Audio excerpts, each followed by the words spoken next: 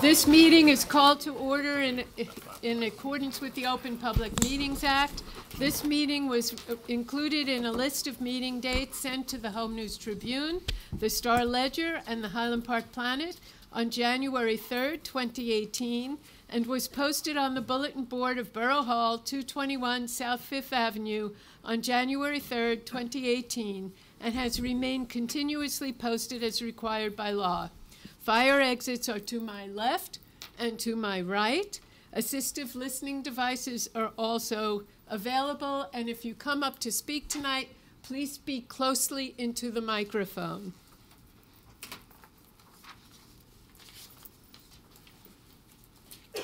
Rosie, would you lead us in the Pledge of Allegiance, please?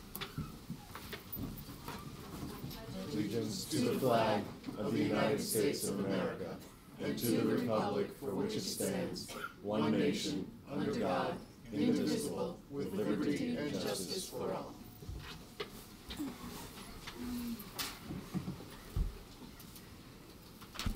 Roll call, please. Mayor Brill Mittler. Here. Councilman Fine. Here. Councilwoman Foster-Dublin. Here. Councilman George. Here. Councilman Hirsch. Here. Councilwoman Kim Chohan. Here. Councilwoman Welkowitz. Here. Borough Attorney. Here. Borough Administrator. Here.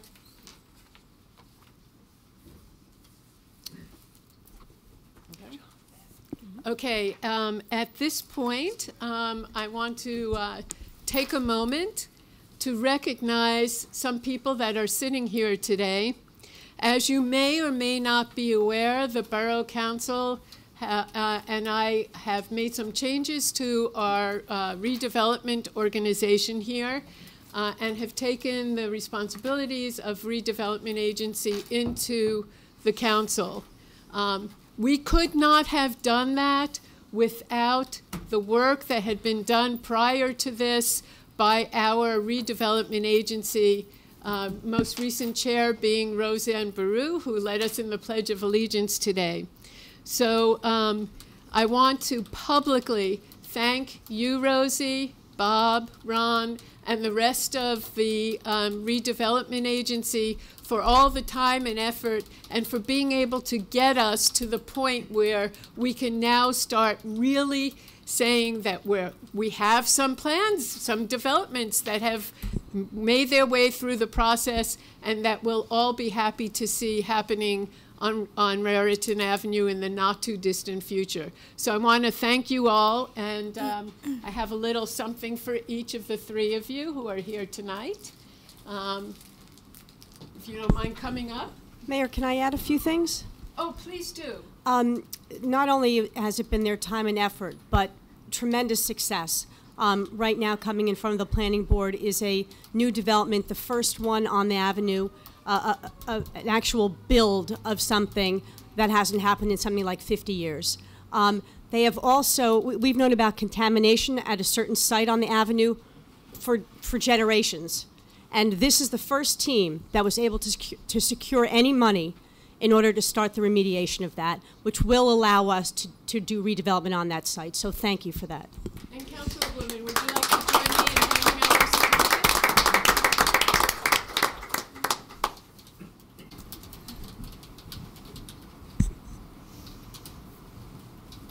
Just want you to read one of the certificates so you know what we're telling them. The Mayor and Council of the Borough of Highland Park, County of Middlesex, State of New Jersey, do hereby recognize Roseanne Borough, Ron Wong, and Bob Fector with sincere appreciation and gratitude for your years of service and dedication to downtown development. So again, thank you. Thank you, Mayor. Thank you very much.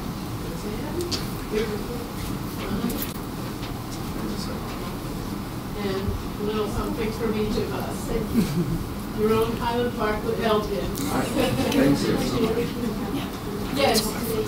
I have all the certificates there if you want to run through the names to make sure. Well, the other people on the agency that were not able to make it tonight are the Vice Chair, Brady Solomon, Marshall Levinson, Jeff Perlman, and Ron Davila. And they'll all be getting certificates as well. Why don't you get on the other side? Thank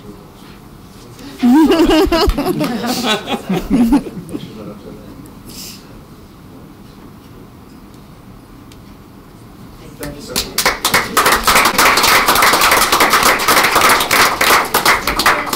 We're going to take a 5-minute break, and we have refreshments to celebrate them right here out in the hallway. So please join us, folks.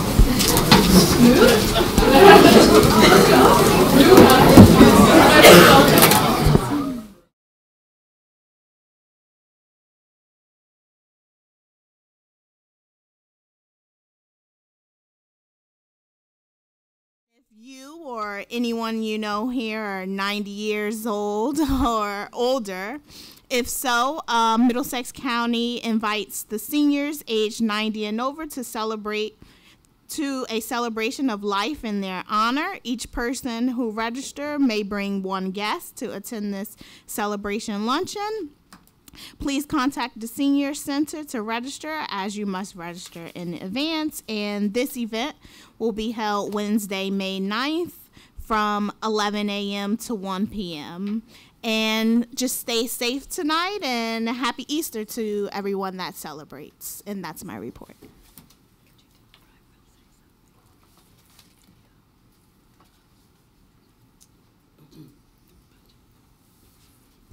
Okay, sorry about that. Councilwoman Welkowitz, do you have a report? Just really brief. I'm going to stick to what's on the agenda tonight. I'd like to thank you, Mayor, for your words, and also Councilwoman Foster-Dublin. Thank you very much. Just very briefly, again, thanks to our redevelopment agency. They are not going away. They've all been redeployed to volunteer in other committees, in other capacity. I'd like to congratulate one of our newest restaurant, Bay Leaf Grill. They've just been awarded $1,500 through our Main Street Facade and Awning Improvement Program. Also on the agenda tonight is congratulations to Elizabeth Chevry. She will become our new full-time clerk typist in our code department. This is after months as a successful temp in that department. And also thanks to Thomas Hillman for volunteering to participate on our Safe Walking and Cycling Committee. He will be confirmed this evening. He's an amazing data researcher at Rutgers and has already provided us with a lot of data with crash and safety information. And also Jeff Perlman, who had been on the redevelopment agency, will be appointed now as alternate #1 on our planning board. Thank you, Mayor. Thank you. Councilman Hirsch, do you have a report? I do, Mayor. Thank you. Tonight we're voting on a resolution that supports a bill, the New Jersey Safe and Responsible Drivers Act, whose purpose is to enhance road safety by ensuring that all drivers, regardless of immigration status, are properly tested and licensed and are driving vehicles that are registered and insured. Thanks to primary sponsors, Assemblywoman Annette Chiano and Assemblyman Reed Gassiora for taking the lead, and I'm happy to report that our own Assemblywoman Nancy Pinkin is among the co-sponsors. New Jersey is home to nearly 500,000 unauthorized immigrants. That's a fraction of the estimated 11 million unauthorized immigrants in the country. New Jersey being a driver-centric state, even though we're trying very hard in Highland Park for not to be driver-centric, but it is our reality. And with limited mass transit options in the southern portion of the state, the purpose of this bill is to enhance road safety by ensuring that all drivers are properly tested and licensed and are driving vehicles, again, that are registered and insured. The Highland Park Commission on Immigrant and Refugee Affairs and I worked hard on developing this resolution, meeting with legislators to address concerns, and working with our immigration advocacy community. Important to note is that any personal information collected would be subject to the same disclosure restrictions that apply to personal information collected from applicants for driver's licenses. And that's among the concerns that we listed in our resolution.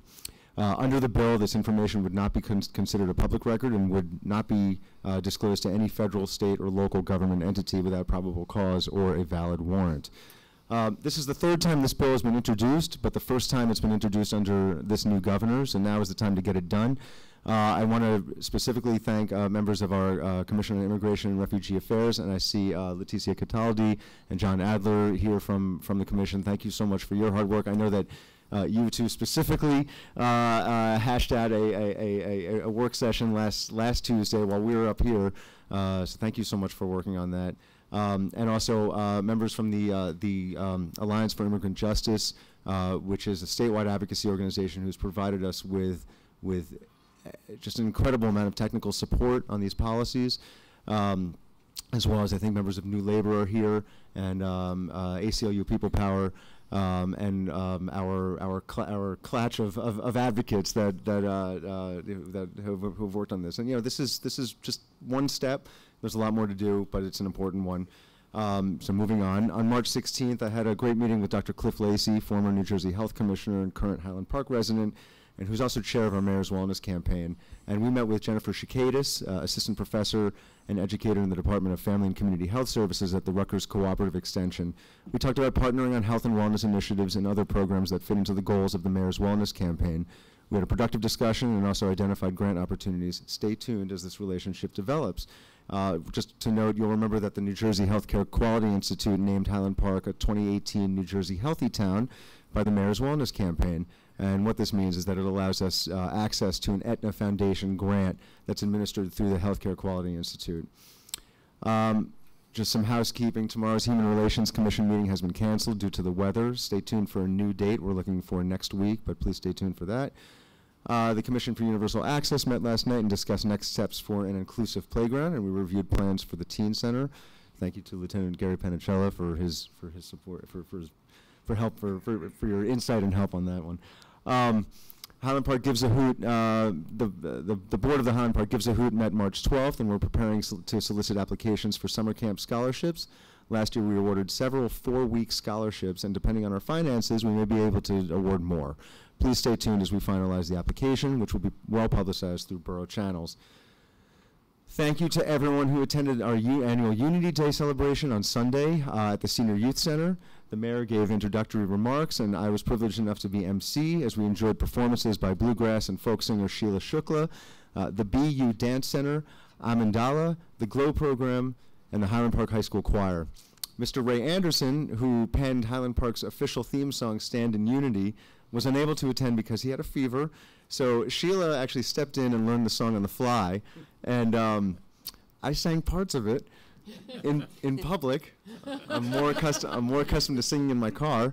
But my first musical performance as a member of the council, and I've been told already to keep my day job. So that's that.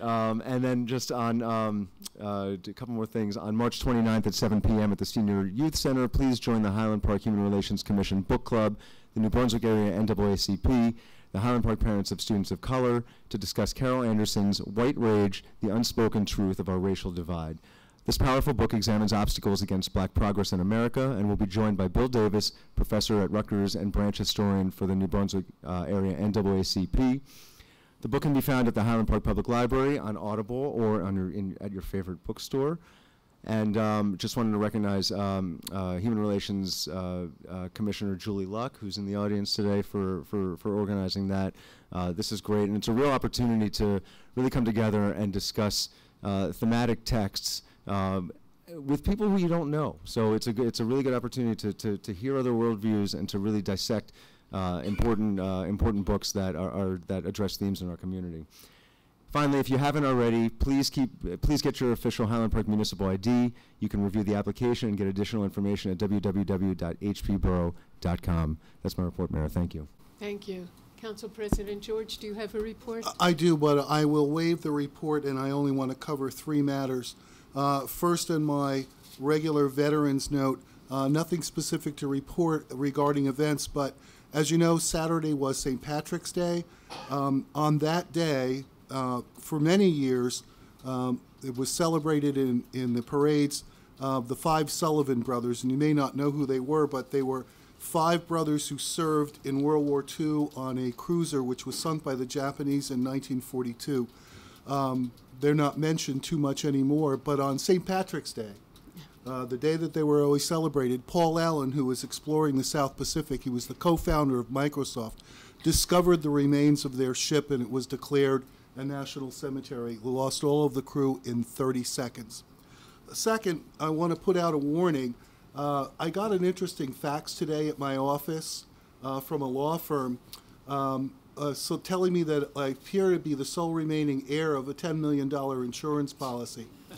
It sounds ridiculous, but I checked just because it appears to be targeting specific people. And they are using a lot of live information that's been stolen from law firms. Not mine, fortunately, but just an alert to everyone. The scam is going around, and if you call to verify, you'll actually get through on the email or the telephone. So be careful someone telling you that you appear to be the sole remaining heir of an estate. And finally, as we know, we're in the middle of our fourth and expecting our fifth storm in March. DPW was scheduled to start branch and cleanup from the last storm, but unfortunately they will be busy plowing roads. If your place closes, if your school closes, if your office closes, if your place of work closes, it's not an opportunity to go shopping downtown. Please try and stay off the road so we can keep them clear. And also be careful, it's supposed to be an extremely bad storm. Our crews will be out from the time it hits 2 inches until the time we get all the roads clear, so please give them your cooperation. Thank you, Mayor. Thank you, and that reminds me, Councilwoman Foster-Dublin, you read my mind. Well, Councilmember George jogged my memory. We have a warming center that will be at the Senior Youth Center next door, 220 South 5th Avenue, and in case anyone needs a safe, warm place to go. If you lost power during the storm, the center will be open. You call the police department, and they will make arrangements so someone will be there to provide a shelter. It will be open from 7 p.m. at night until 7 a.m. in the morning. So if you need a facility for adults only, children will, we have another location, which is the Reformed Church, that will take families. But at the Warming Center next door, it's just for adults. And any questions, please call the police department. Thank you. Thank you. Borough Administrator, do you have a report? Not this evening. Okay. Borough Attorney, do you have a report? No report, Madam Mayor. Okay. Just the one thing I want to say before we open for public discussion is later on the council will be voting on a couple of things I just want to address. One is the introduction of the 2018 municipal budget and tax resolution, and the other is an introduction of an ordinance to amend the water and sewer ordinance, which we will be discussing. I want you to know that this year we've put some new financial controls in place so that we can better monitor our budgets as we move through the year.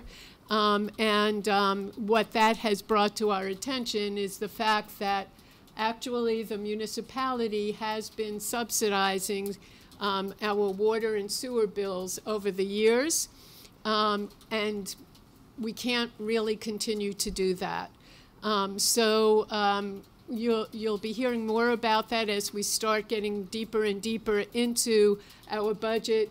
Tonight is a first reading and an introduction, and I just want you to know that we are monitoring things much more closely than we ever did before.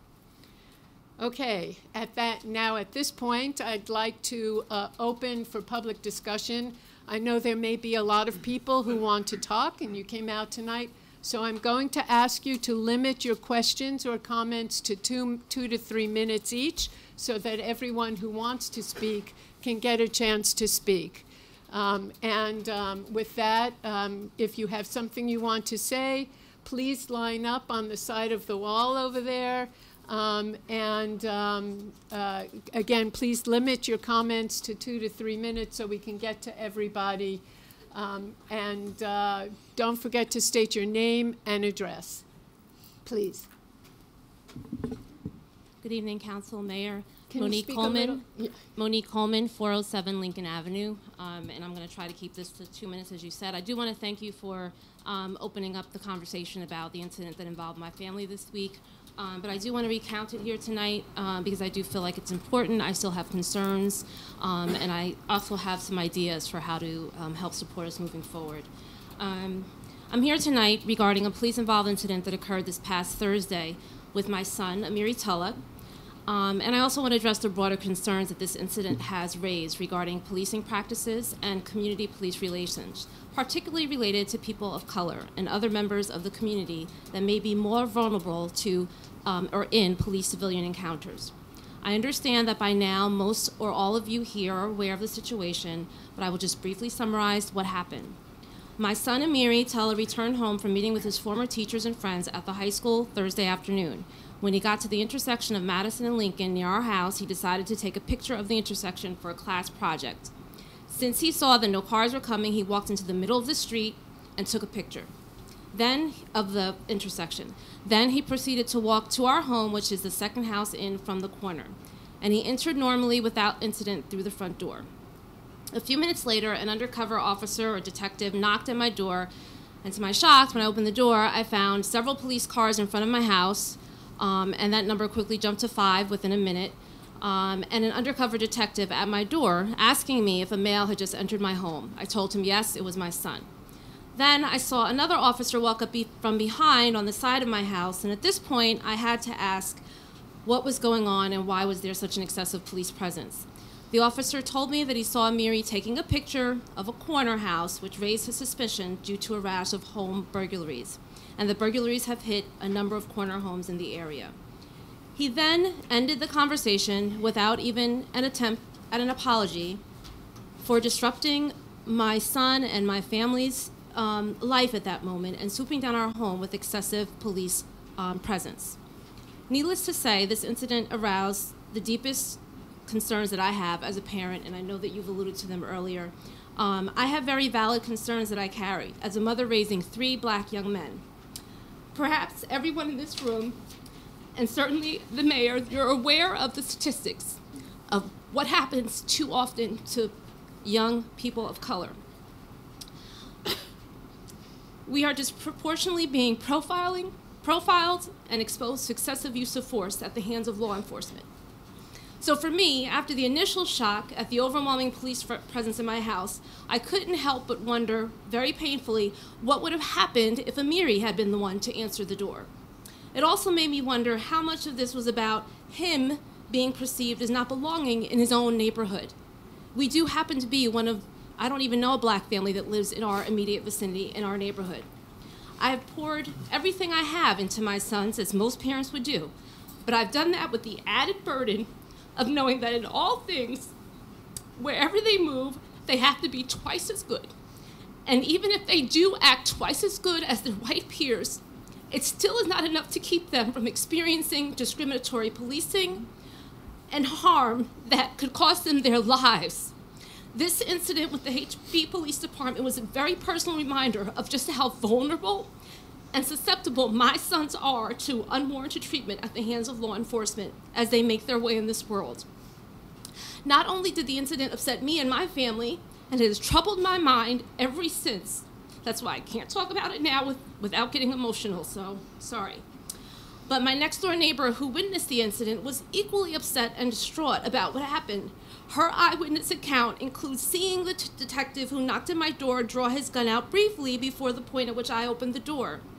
The excessive police presence and aggressive stance that she witnessed struck her with fear for the safety of her own children because she didn't know what was happening, and she knew that I was home because she saw my car.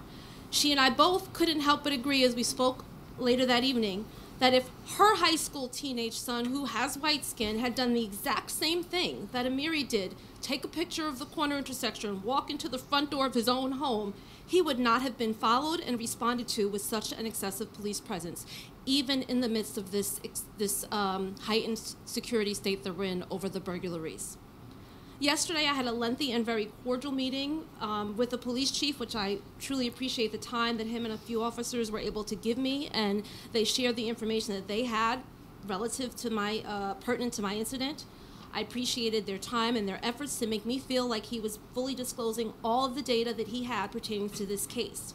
Unfortunately, there are aspects of the detective's accounts that do differ from mine, Amiri's, and my neighbor's testimony. And unfortunately, the video footage of the incident did not include the entire sequence of the detective's movements and actions leading up to me answering the door. So I will likely never get closure on these matters. All I know is that what my son did and what the police officers said he did. However, because my son was thankfully unharmed in this police encounter, I have the space now to focus not only on our particular incident, as troubling as it was, but rather on the broader issue of community concerns about biased policing in Highland Park that our experience has helped raise to the surface. One of the main takeaways that I got from the meeting yesterday with the police chief, Frisco, and other officers is that there is a huge divide between how many members of this community feel about and experience policing in Highland Park and the perception that the police have of their own high marks or high performance in the area of racial profiling and biased policing. I know this because the chief and officers who I met with expressed their belief that racial profiling does not exist in the Highland Park Police Department. They feel that the HPPD truly does exist in a bubble, untouched by all the discriminatory policing practices that have been documented in cities and towns throughout this country. But how can we as a community be assured that this is indeed the case in Highland Park? The chief showed me an internal log that they keep of traffic stops, but is this information periodically analyzed so that any discriminatory patterns that do exist can be identified, reported out, and dealt with? Police Chief Frisco said that he wants to figure out ways to better communicate with and reach out to the community. And I can only take him at his word. But I'm asking the town council, as a first and crucial step to addressing the gap between the community and the police department, to seriously consider pursuing an independent, racial profiling biased policing audit that includes also narratives, qualitative data from the community about their experiences. We all need to know what the data really says about policing in Highland Park so that areas of need can be addressed head-on with comprehensive and institutional change.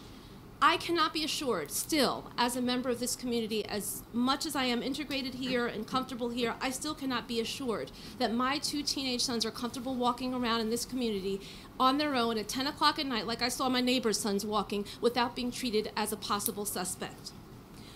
I truly thank you, the council, the mayor, everyone who's reached out to me personally, Councilman Hirsch, Councilman Wells, I really appreciate that, and I just hope that moving forward you do take serious consideration to this request that I'm making.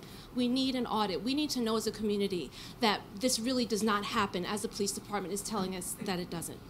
Thank you very much. And also, I'm sorry, I just want to add that if body cams are provided, all officers, detectives, if possible, let's move to the point where every detective, every officer has body cams and they're on at all times. Thank you, Monique. Stay. I want to talk about some of the things you said, and as you know, I've asked for you to participate with me and other volunteers and police officers in this committee of understanding. First of all, there's no way that anyone other than you knows what's going on in your head and what you feel. And the same thing is true of the police officer. None of us could know what was going on in his head and how he's feeling as well. As I said to several people, those of you who know me know that I'm the type of person who likes to take people who are at odds and sit with them in a room, door closed, and we're not leaving until we have a better understanding of where we're each coming from. I know that's much more difficult to do in this kind of a situation. And so I'm hoping that you will join me and other community members and members of the police department in this small group of us to talk about what's going on inside our heads and our bodies when things like this happen from a resident perspective, especially a resident of color, and the police department, police officer's perspective as someone who is out there trying to protect us in his mind, so that we can build together moving forward with a better understanding and a better future.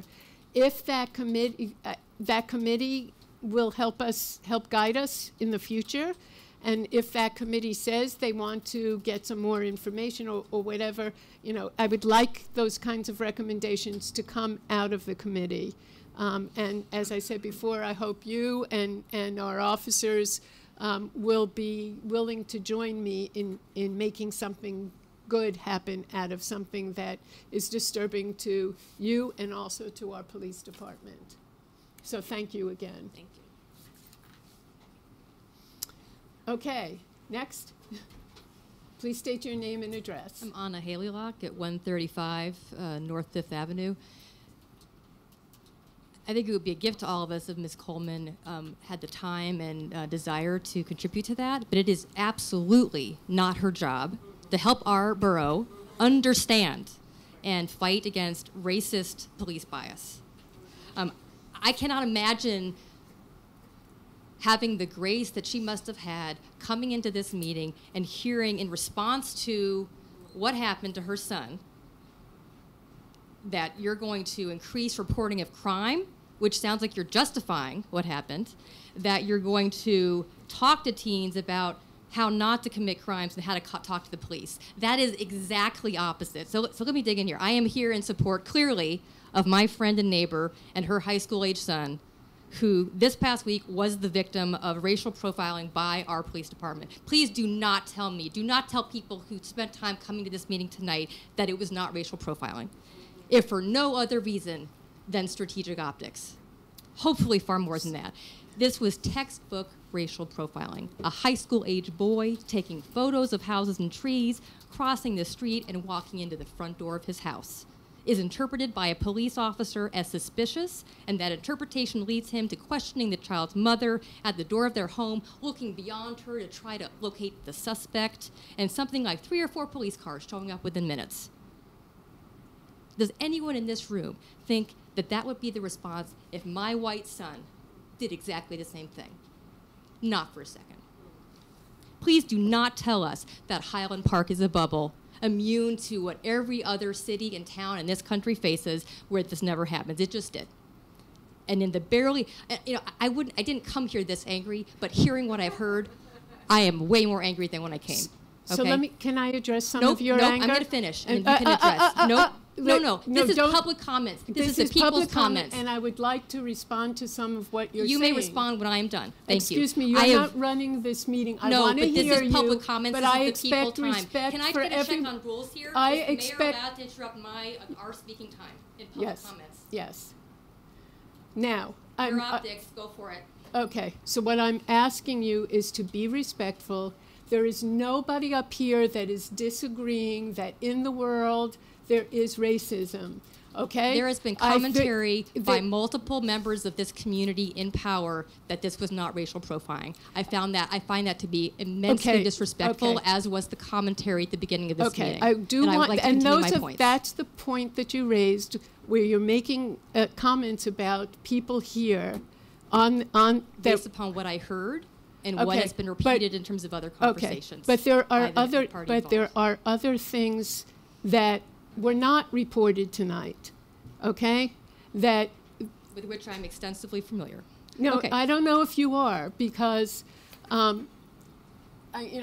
I would really like to continue. I would just let her continue. I would really like to continue. But I'd like to have everyone else who's here also be able to continue. It's not just about me.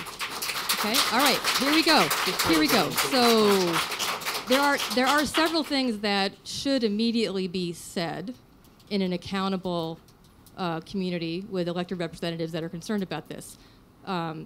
Things weighed in on. One, what training has the Highland Park Police staff completed in bias-free policing practices, not understanding, bias-free policing practices in 2017 and so far in 2018? State law applies here in terms of minimum hours of required training, but more specifically, what topics has that training covered, completed by what percentage of officers in field, and delivered by whom with what expertise in implicit racial bias.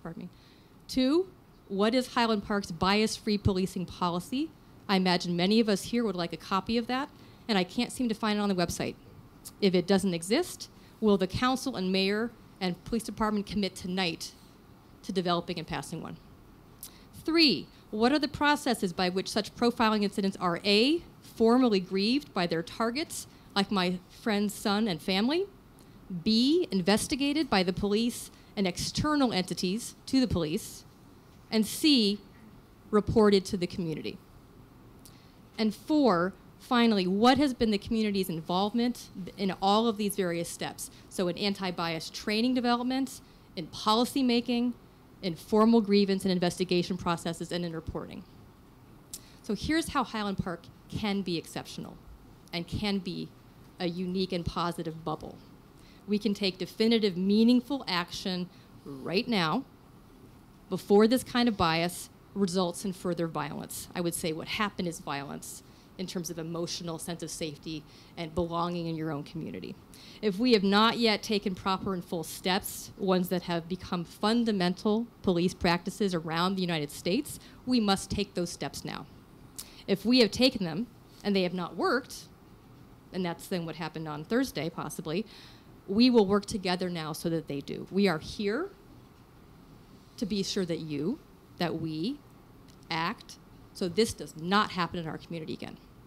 Okay, thank you. Now,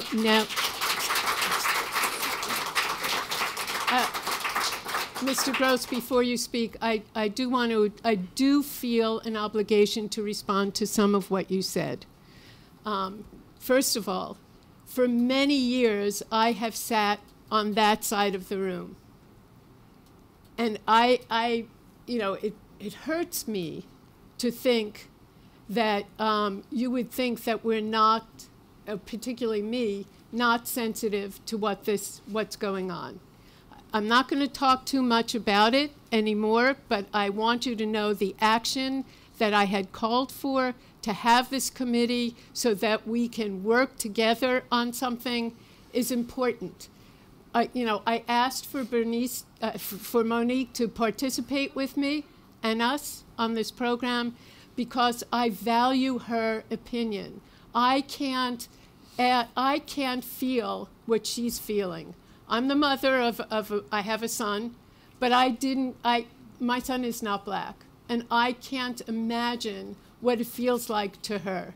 I need her input to us to make things better. I had to say that. Okay, Mr. Gross. My name is Herb Gross. I live in Adelaide Gardens, Highland Park. Tonight, I am authorized by the Veterans Administration, the American Legion, and the Veterans of Foreign Wars, which I am a member, to speak tonight about a benefit that concerns all the veterans, the men and the women that have served our country with honor and dignity. Tonight, I would like to speak about a benefit that concerns every veteran. It is no cost to you. All you have to do is get down to the motor vehicle agency with a copy of your discharge, and you will get a new copy of your driver's license that has the veteran status on it. If there are any veterans in the audience tonight or your families that would like to take a look at this, I'd be more than glad to show it to you. And with permission from the chair, I would like to, for a few moments, show this card to all the members of our council. No doubt that they have members of their family, loved ones, relatives, neighbors that are veterans, and they would be able to relate this information that I'm speaking about to them. With your permission, Chair. Sure. Is it free, Mr. Gross? Yeah. It's pretty good. And they can all show this to get veterans benefits. Yeah, there's those benefits that only veterans get this.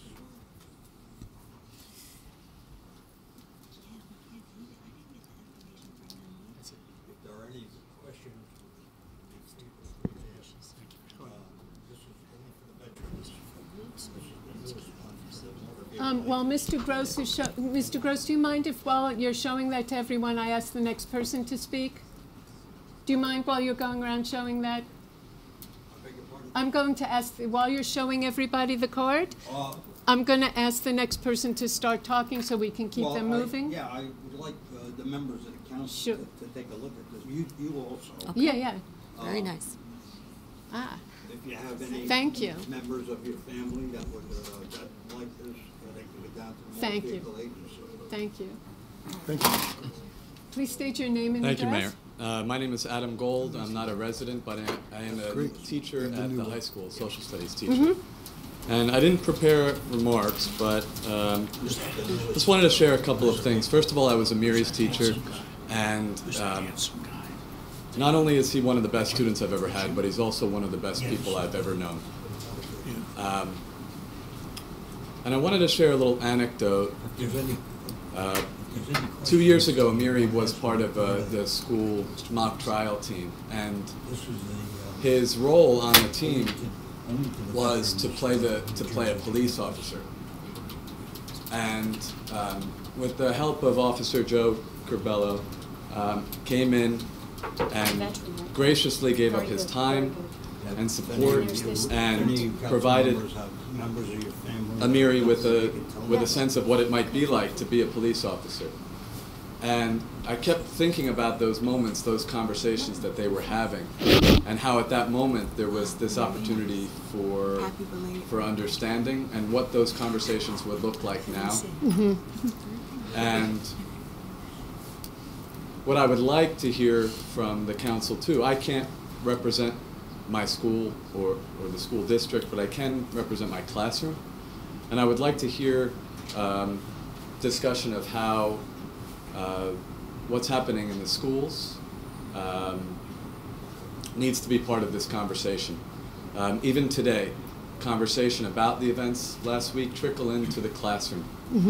And every day, I feel that our job is to help our students seek understanding of the world and of themselves, but also of each other.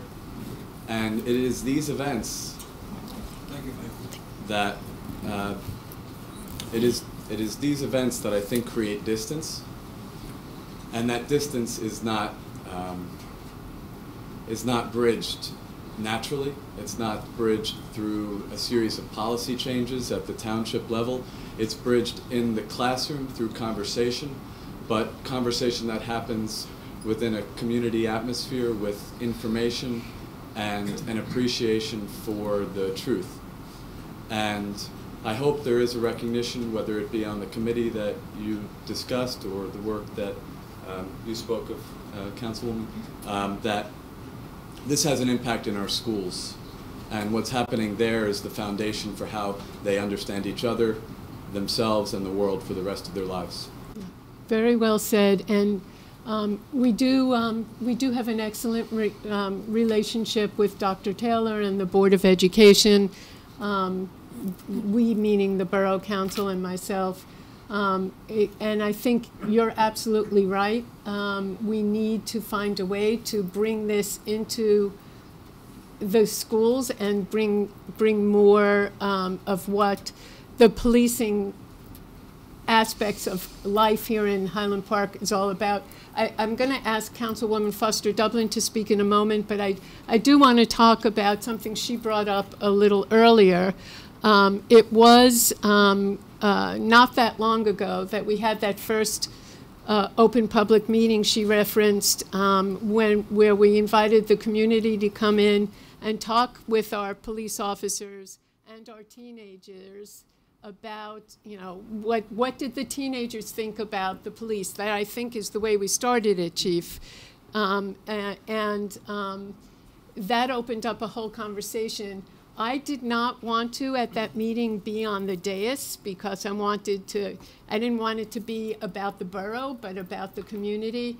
And I was sitting in the audience, and it was enlightening to me to hear some of the conversation from the parents that really sparked the new youth officer that we have, Joe Corbello, that now works with the schools and the teenagers, and also the teen center that Councilwoman Foster-Dublin has been working towards for so many years. It was the parents who got up after the teenagers spoke and told us they wanted more involvement with their children, their teenagers, and the police, and could we help them find a way to make that happen? That's how this teen center that the Councilwoman has been working very hard to get open in time for the fall, which it looks like it will be. And that's where the new role in our police department of a youth officer came from. We need to build on that, and our police department wants to build on that. I'm going to let Councilwoman Foster-Dublin also talk to that. Thank you for the observation and making that comment. A number of years ago, we had incidents, and one of the things that we did was had an independent study done and an evaluation of where we are and who we are as a community. And we had this independent study that was done, and we had about 35 things on the list that we had to improve. And last year, I discussed it with Mayor and Council. I said it has been a while, so it's probably time for us to revisit that and take a look at that checkoff list and see where we need to go from the independent study that we brought someone in to do an audit of us, so to speak. During that time, we had put together a number of things. We had different groups that we formulated in town. One was called Bridge Builders, and we had people from all aspects of the community come together and to talk about how do we see race, how do we deal with race, and so what are some of our divides. And we started looking at ourselves in that way, and maybe it's time again to revisit that conversation that we had 15 years ago and the changes that came out of the conversation that we made from here in the governing body to every single department in Highland Park. From that conversation came a lot of changes, and we were able to move forward in some good steps. But as I said earlier, we're not perfect. Everything is not done. It's continuous improvement.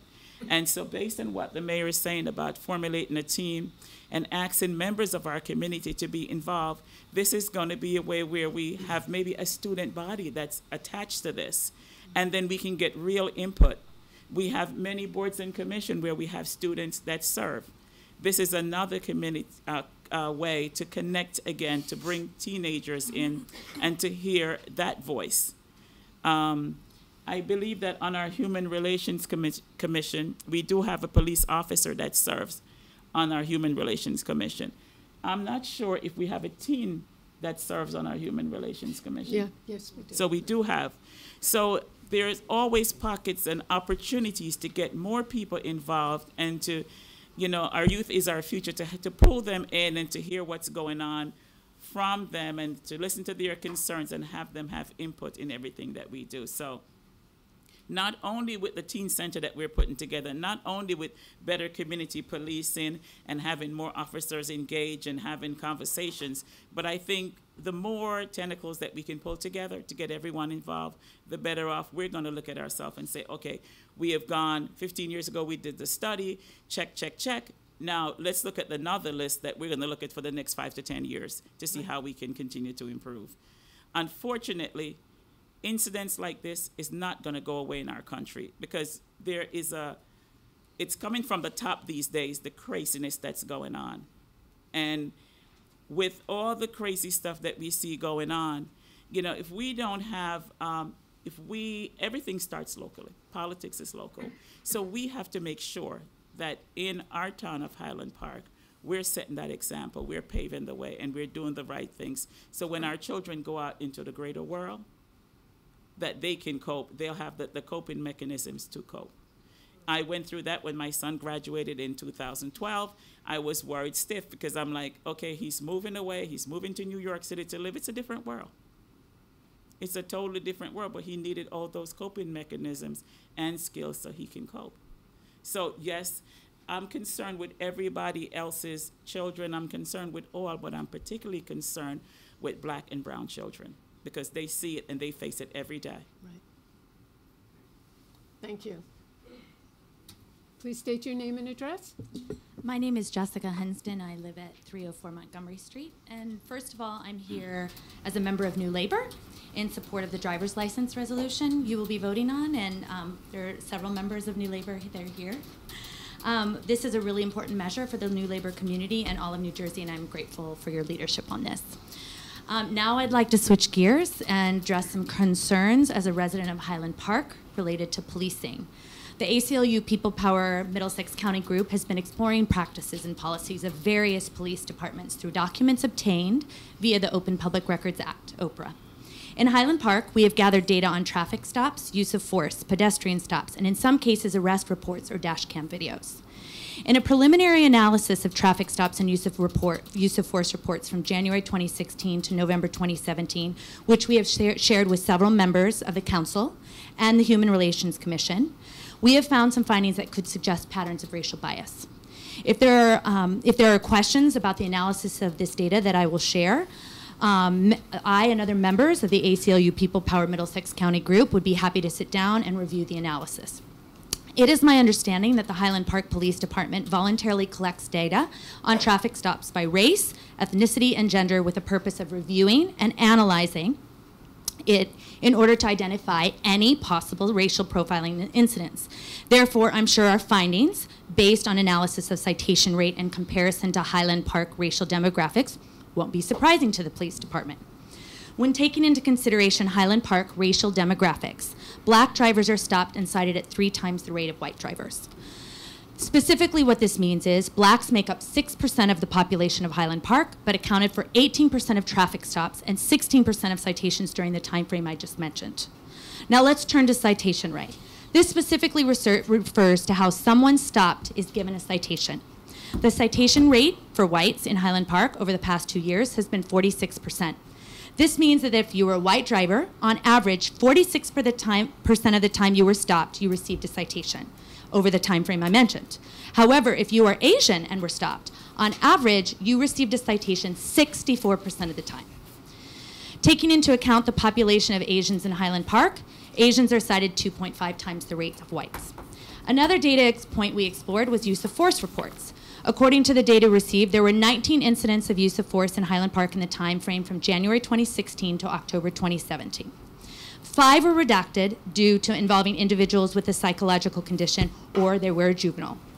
So in this analysis, they have been left out. In the 14 remaining reports, use of force could include compliance hold, hand fists, knee to abdomen, kicks, or use of a chemical agent. 11 of the use of force reports incidents occurred with people of color. While the borough is approximately 64% white, 78% of incidents of use of force involve people of color, with 71% of use of force incidents involving blacks. Anytime I analyze data, I try to understand the limitations of the data. For example, summary data doesn't look at individual cases and try to understand what happened in each case, which is clearly important. Several of these use of force reports need to be looked at more closely, which we intend to do. We also know that when we do analysis compared to population, for example, not everyone who was stopped or received a citation is a resident of Highland Park. However, this preliminary analysis of data can help identify trends or patterns which should lead us to ask questions and reflect upon practices and policies. Given these data, as well as recent disturbing incidents, one would think that the Highland Park Police Department would be concerned, and the council would be concerned about the racial patterns that its officers and policies are producing. The community is telling you, and your numbers confirm, that there are clear racial disparities in both traffic stops and use of force, among other policing issues mentioned here tonight. So my question to the council is, and the Highland Park Police Department is, what specifically are you going to do to address these disparities? So, Jessica? I don't think I was one of the people that received that report, your report from the ACLU. If you would please get me a copy of it. And then I would like to ask that the Public Safety Committee also... We've talked about it. Okay, good. And then if we have questions, certainly we'd like to... And we're not finished, so that's why I said it's a preliminary analysis. So, but we can certainly share that with you. Okay. There's a group of residents that are concerned about it clearly. Okay. We did meet with Jessica and to discuss some preliminary parts of this report. She, at that time, advised us she was not finished, and we supplied her with some additional information that we have about our practices and training that we provide our police officers here in town with. So that would be a part of her report while it's Yes, when it's and completed. someone- So you did meet with the Public Safety Committee, is that? Yes. Okay. Thank you. Okay, thank you.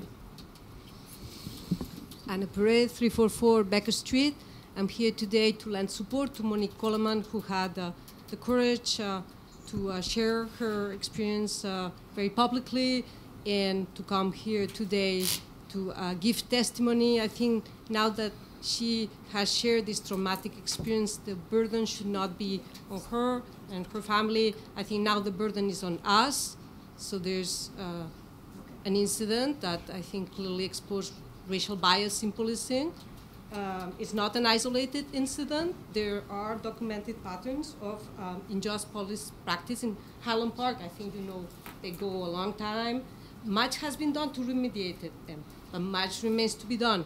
The first step in undoing racism is acknowledging bias in our institutions and in ourselves. So, as I said, the burden is now on us, and I think we are in the position to request an investigation for this particular incident. So I am happy to volunteer for committee work, but I think that's not enough. I think we have clear, we are in the position to request an investigation, and many of us would like that to proceed, and then we need to simultaneously do some work as a community to keep undoing racism to the extent that we can, because it's much wider than us. I think you remember Amir well. He was Yes. here 2 years ago. He was invited to talk about the Roots project in this to this body, and he's an amazing person. But that's not the point, right? He, in leaving to go to return to school, he asked his mom not to keep the focus on him, but to make it about others that also experience such traumatic incidents and bias. So I hope you will keep this ask in mind when you proceed with the work. And again, I don't think committee work is sufficient. It is necessary, but it's not sufficient in this particular situation. Knowing that it's not an isolated incident, I want to remind you in closing, as a member of Highland Park Parents of Students of Color, which is where I got to know Monique, and probably I would never have met otherwise, but gives you some pause. It was created 3 years ago after parents reported similar incidents, like their kids being followed by police cars around town. So that was very much the concern of people that created this group. So Right. so there's patterns, and we can't just dismiss them. We need people to give testimony. I have a different, unrelated public safety concern, so I want to bring it to you. I hesitated because it appears trivial in comparison, but So before you go on, I just want to, if there are members of the parents of students of color here, I know that our youth officer, Sergeant Corbello, has been anxious to be able to become more familiar with you and meet with you so that we can build some bridges, and I would love to see that happen. We have done this work. I mean, we started talking to Officer Corbello. He was very, he reached out to us, but there's, I don't think an officer who is white with a Hispanic heritage understands that the relationship that Black youth have to guns, and for us the problem was guns. Like, Officer Corbello cannot come into one of our meetings with a gun. It's an issue. So that kind of broke the conversation. We're very grateful to his reaching out, but we were saddened that there was this, we couldn't talk because he didn't understand the gun is a problem. He said, it's part of my uniform, and that's fine. But then we cannot talk with a police officer that has a gun in our meeting. So we again, can, let's try to work something out on that. It's another issue. So Yeah. can I speak briefly about Yes, the public please. safety issue? So this has to do with the public fair, with the street fair? I'm sorry. Before you continue, I want to be clear in my mind. You're saying the gun is an issue, and he's white Hispanic, so you'd prefer to speak to an African American? That's what you're saying? I think that he didn't know the fact. I don't know that his heritage, although he is Hispanic, although he's a minority himself, and Hispanics are also racially profiled in this country. He didn't understand that black kids would react. Okay. Please. You're saying that the gun was a problem, not so much him and his Hispanic heritage. The gun was a problem. No. I thought that the fact that he is Hispanic is definitely a plus in this conversation, right? As a parent, he could be a parent, a member of our group. Anyway, it's not about Officer Covello or any officer, except those who were involved in this incident. But, we have done some of this work, and it revealed some, there were problems that we confronted in this conversation. But we have had this conversation. We have been working on this. Now, for public safety, the street fair, my son was hit by a pole of a tent that flew in the air. So the pole was not secure. It was the pole of, so last year in May, it was the stand of a political organization well known to all of you. A gust of wind made the canopy flew in the air. He was hit in the head. I have the ER. He was, taken care of by the ambulance who was there, taken to the hospital. He got a CAT scan, $4,000 bill that the insurance paid, fortunately, most of it. I just don't want this to happen again. Right. I know that there's a group that organizes the fair, but whatever the town can do to make sure that local participants, secure their tents, the poles correctly, to prevent such accidents would be really... So I'm going to ask, actually, Councilwoman Welkowitz, who is the liaison to the Main Street organization. They're the ones who run that, to get to them on that. Yeah. And it's the first time I report this. I didn't report it. Yeah, it's the first we're hearing. But I felt that, and again, I felt the contrast between what the mom of a blackie has to worry about and what I have to worry about, the canopy possibly flying in the air. Right. It's quite striking to me, and I realize my, Okay, so Susie, you'll be able to take that. Of course. Yeah. You may want to, Mark Amreka, 11 Sparkle Avenue. Amiri Tulloch, 18 years old, a student at Phillips Andover Academy, a future student of Columbia, a lover of hip-hop, Star Trek, and photography, and one of my closest friends. Over 20 students from Highland Park High School are here in support of him tonight. I'm here tonight in support of him because he is an amazing person, someone I look up and aspire to be. I know he's destined for great things, and he's just one of the greatest people I've ever met. But in an instant, with one piece of miscommunication, one wrong move, all that could have been over, and I would have lost an amazing friend. And as a student of Highland Park High School, I would just like to say that this will not be tolerated. The students of Highland Park are all very forward-thinking, and we do not tolerate actions like this. It can be said that this wasn't racial profiling, but quite frankly, we do not believe that. We've seen the body cam footage, we all watch the news, we know what happens. And as a friend of Amiri, as a person of color, as a student, and a future voter, I just have a few questions. Why is this happening in Highland Park in 2018? Who's next? I'm a person of color. Is this going to happen to me? What's being done to make sure that this won't happen in the future? This is an irresponsible incident, and it cannot happen again, and we will not allow it to happen again. Okay, thank you.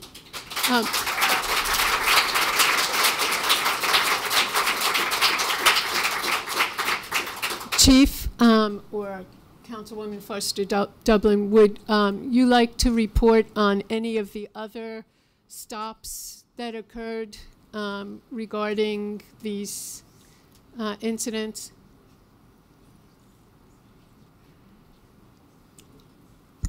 I'll let the chief take that one. Okay.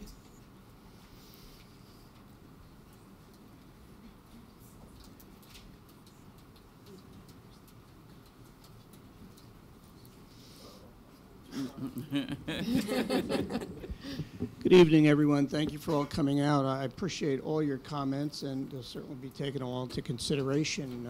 The statistics, if I could get a copy, I'd love to see that. I'd like to take a look at it. Chief, can you speak a little louder, please? Yes, I can. For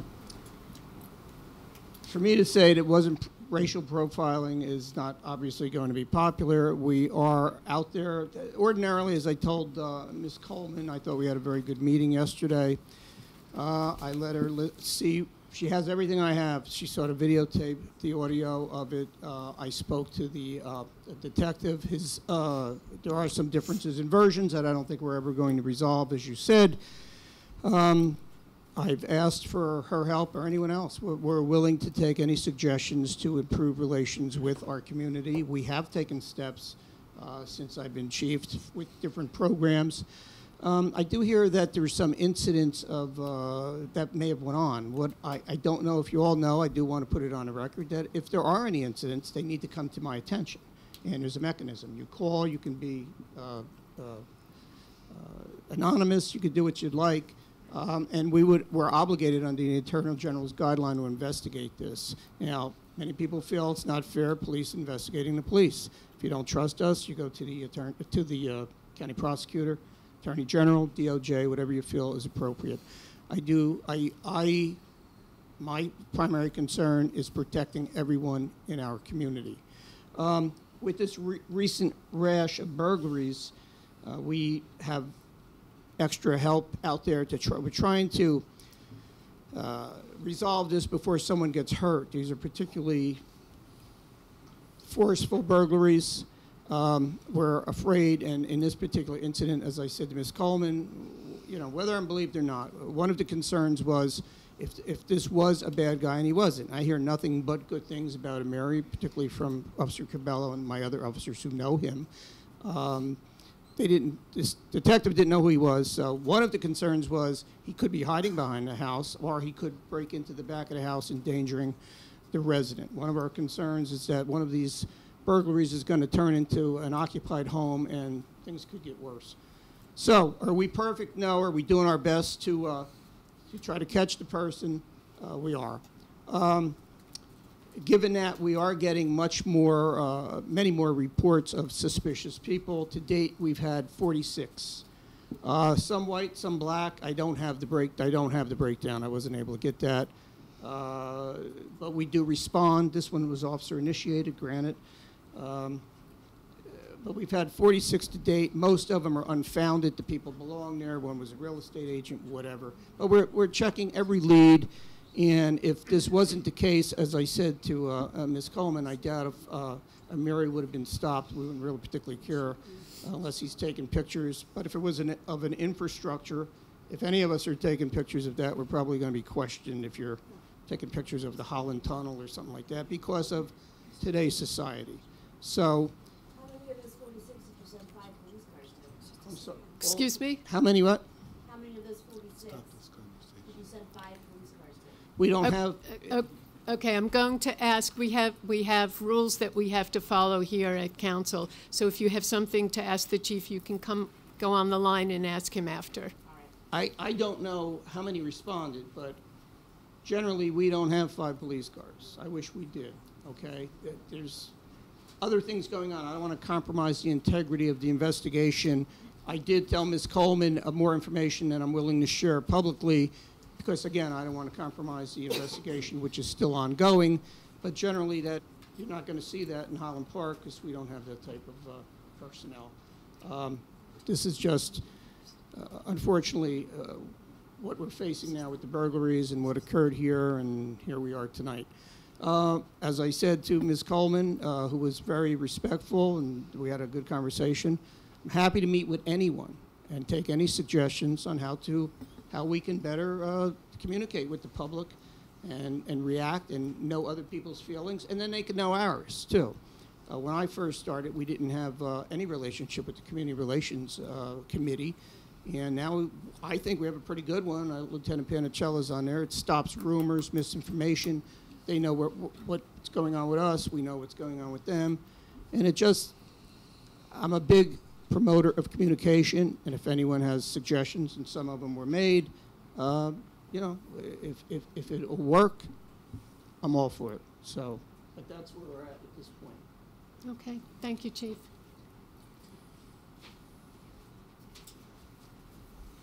State your name and address, please. Hi, my name is Dan Beatty. I live at 304 Montgomery Street. Can you raise the microphone? Oh. You should be able to just squiggle it up. Let's see if that's good enough. Okay, maybe take it out. Okay. My name's Dan Beatty. I live at 304 Montgomery Street. First, I'm here to support the driver's license resolution you'll be voting on tonight. And second, I'm also a member of the ACLU People Power Middlesex County group that has been examining policing practices, policies and practices in different police departments. And I was one of the members who met with Councilmember Foster-Dublin and Councilmember Hirsch.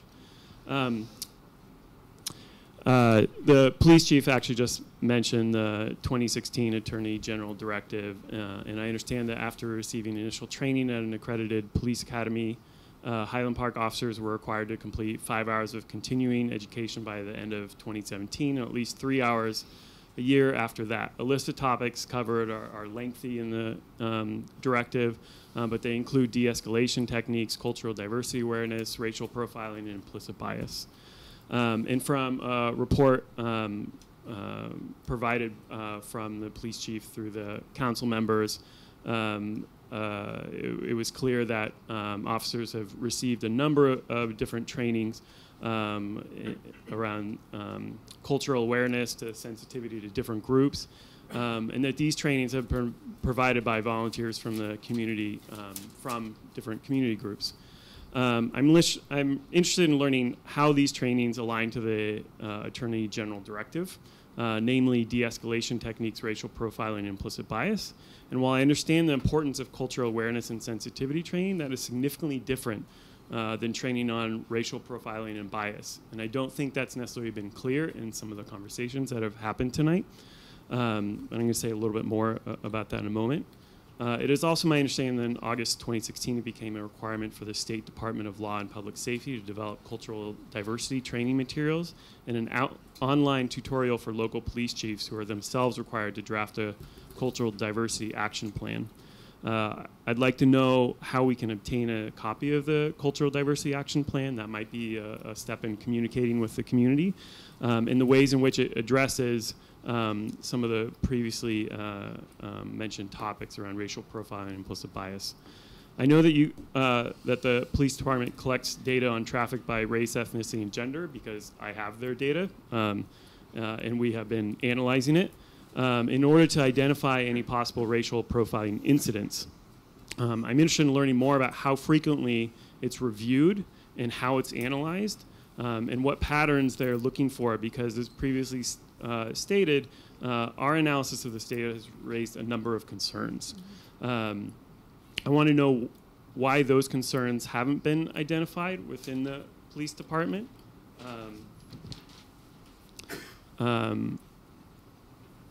I'll leave it at that. During a recent review of the 2002 Highland Park Community Relations Task Force, this was something that was mentioned by Councilwoman Foster-Dublin. As we reviewed this, there were a number of different interesting recommendations. One such example was the Civilian Complaint Review Board that doesn't seem to have been implemented, but it sounds like this committee that you're establishing might be able to serve something like that.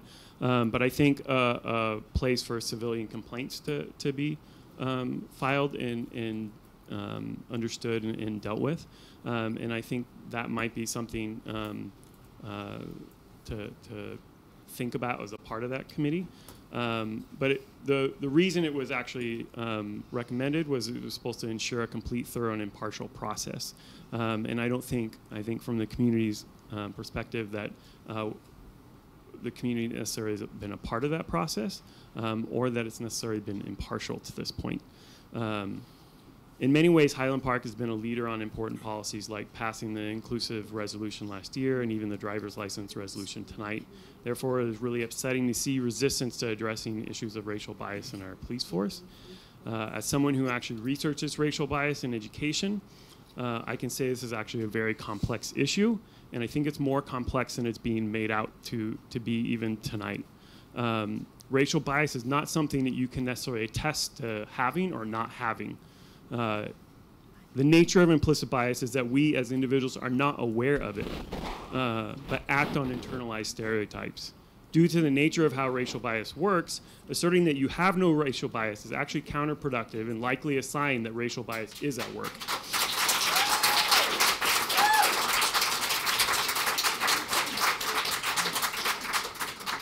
Furthermore, systemic bias becomes visible through patterns of behavior rather than single incidents. So the review of data for single incidents is likely not going to provide many results unless you look for patterns. Therefore, as concerned residents, we must insist that a police force that shows racial disparities in traffic stops, use of force reports, and the personal stories that have been mentioned tonight needs to be held accountable and do the work of uprooting racism and racial bias personally and institutionally. So thank you very much. I want to just comment on a couple of things and then ask the police chief or Councilwoman Foster-Dublin if they have anything. The racial bias statistics that you have and you've quoted and racial bias is a concern to all of us. And I know particularly with the police chief, he and I and Councilwoman Foster-Dublin often talk about making sure that we are being as objective as possible in everything that we do regarding our stops and all, but that may not be the reality. I don't have those numbers, and clearly you have been able to look at them. The other thing that you mentioned, a place for people to have complaints. Now, when I first started on council, the Human Relations Commission was in my bucket. And I remember from them and Councilman Hirsch, I don't know if you've looked at their charter lately, but there is a police officer on the Human Relations Commission, but that is the place that people are encouraged to go to if they have any complaints or comments. I don't think that's very clear to the community. Okay. And I don't think that has been communicated to the community. Right, and so I think, we've talked a lot about communication, and frankly, the reason that I first brought up the number of incidents that were occurring in town was because of a conversation I had with Monique when she told me she didn't even know about this. And though we thought we were communicating, apparently not. And that is an area that I think we as a governing body have to address on several issues, including that people can go to the Human Relations Commission with complaints like that. So I thank you for raising that. Chief, did you have anything? Just to follow up on clear training. You may want to get to the mic.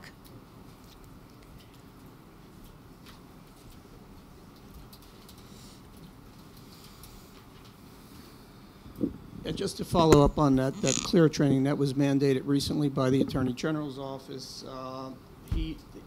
then Attorney General Perino mandated that the 500 agencies in the state undergo training in racial bias and de-escalating violent encounters, and it had to be done by the end of last year. We all, including myself, took that, and it's going to be continuing education.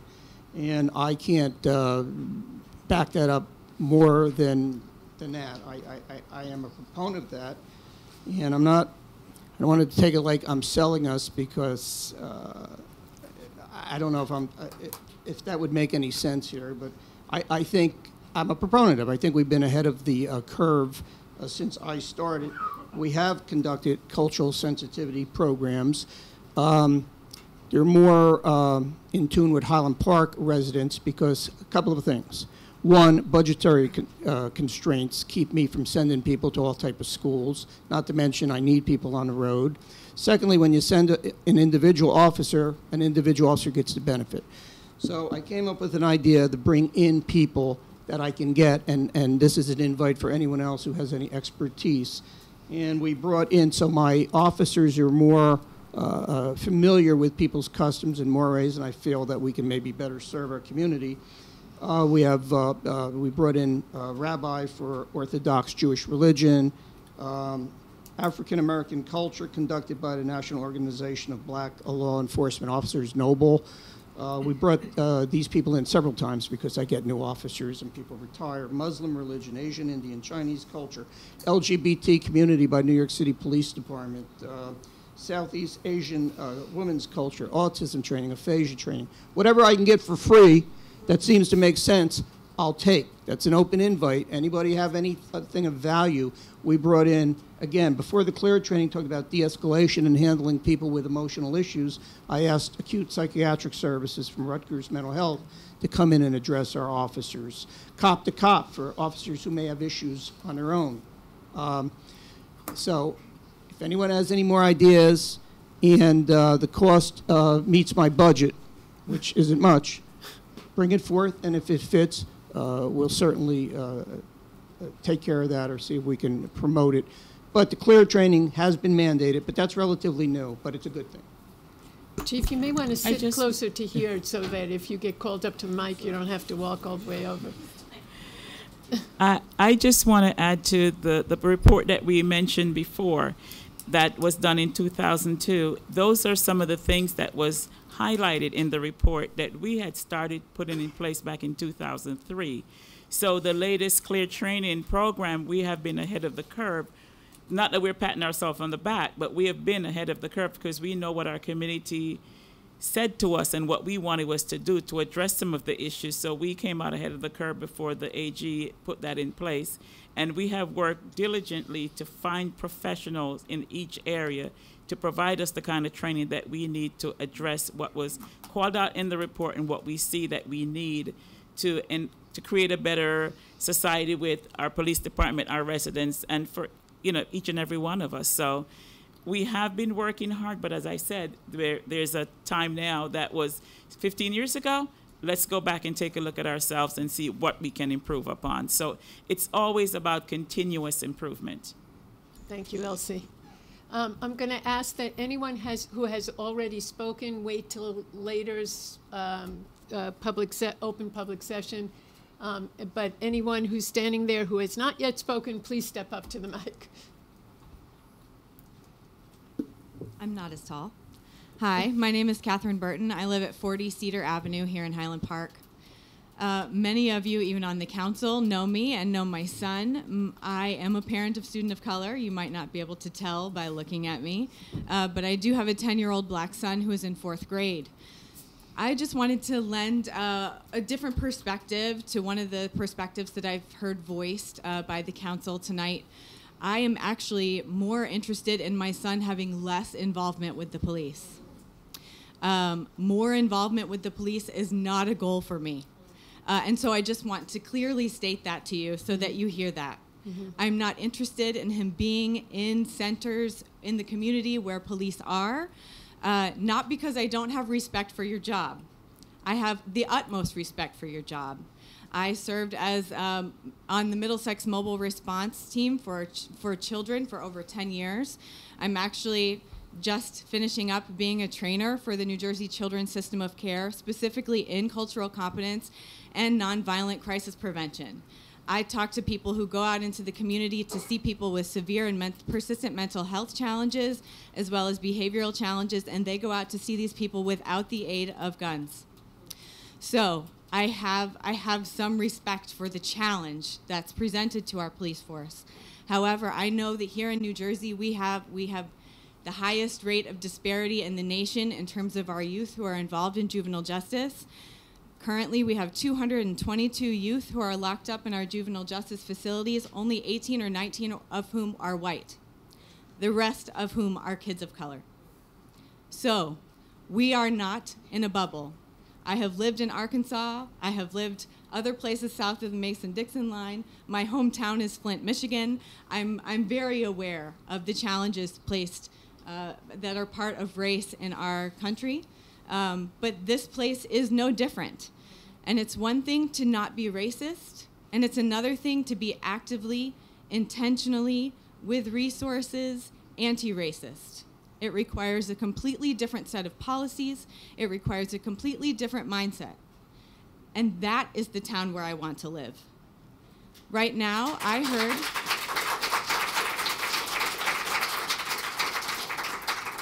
two things happened when I heard about what happened with Monique and Amiri. It was Thursday, right? It wasn't snowing, thank God.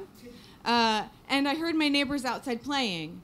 My son had been upstairs playing video games, and I thought to myself, he's gonna go outside, right? But then I read about what happened with Monique and Amiri. My son is 10, he's 5 feet tall, he wears a size 10 shoe. I have had basketball coaches of the opposing team ask me to produce his birth certificate to prove he is the age that he is. So I thought to myself, no, Emmett will not be going outside to play at dusk with his white friends, because I don't know what will happen if he takes out his new cell phone and snaps a picture.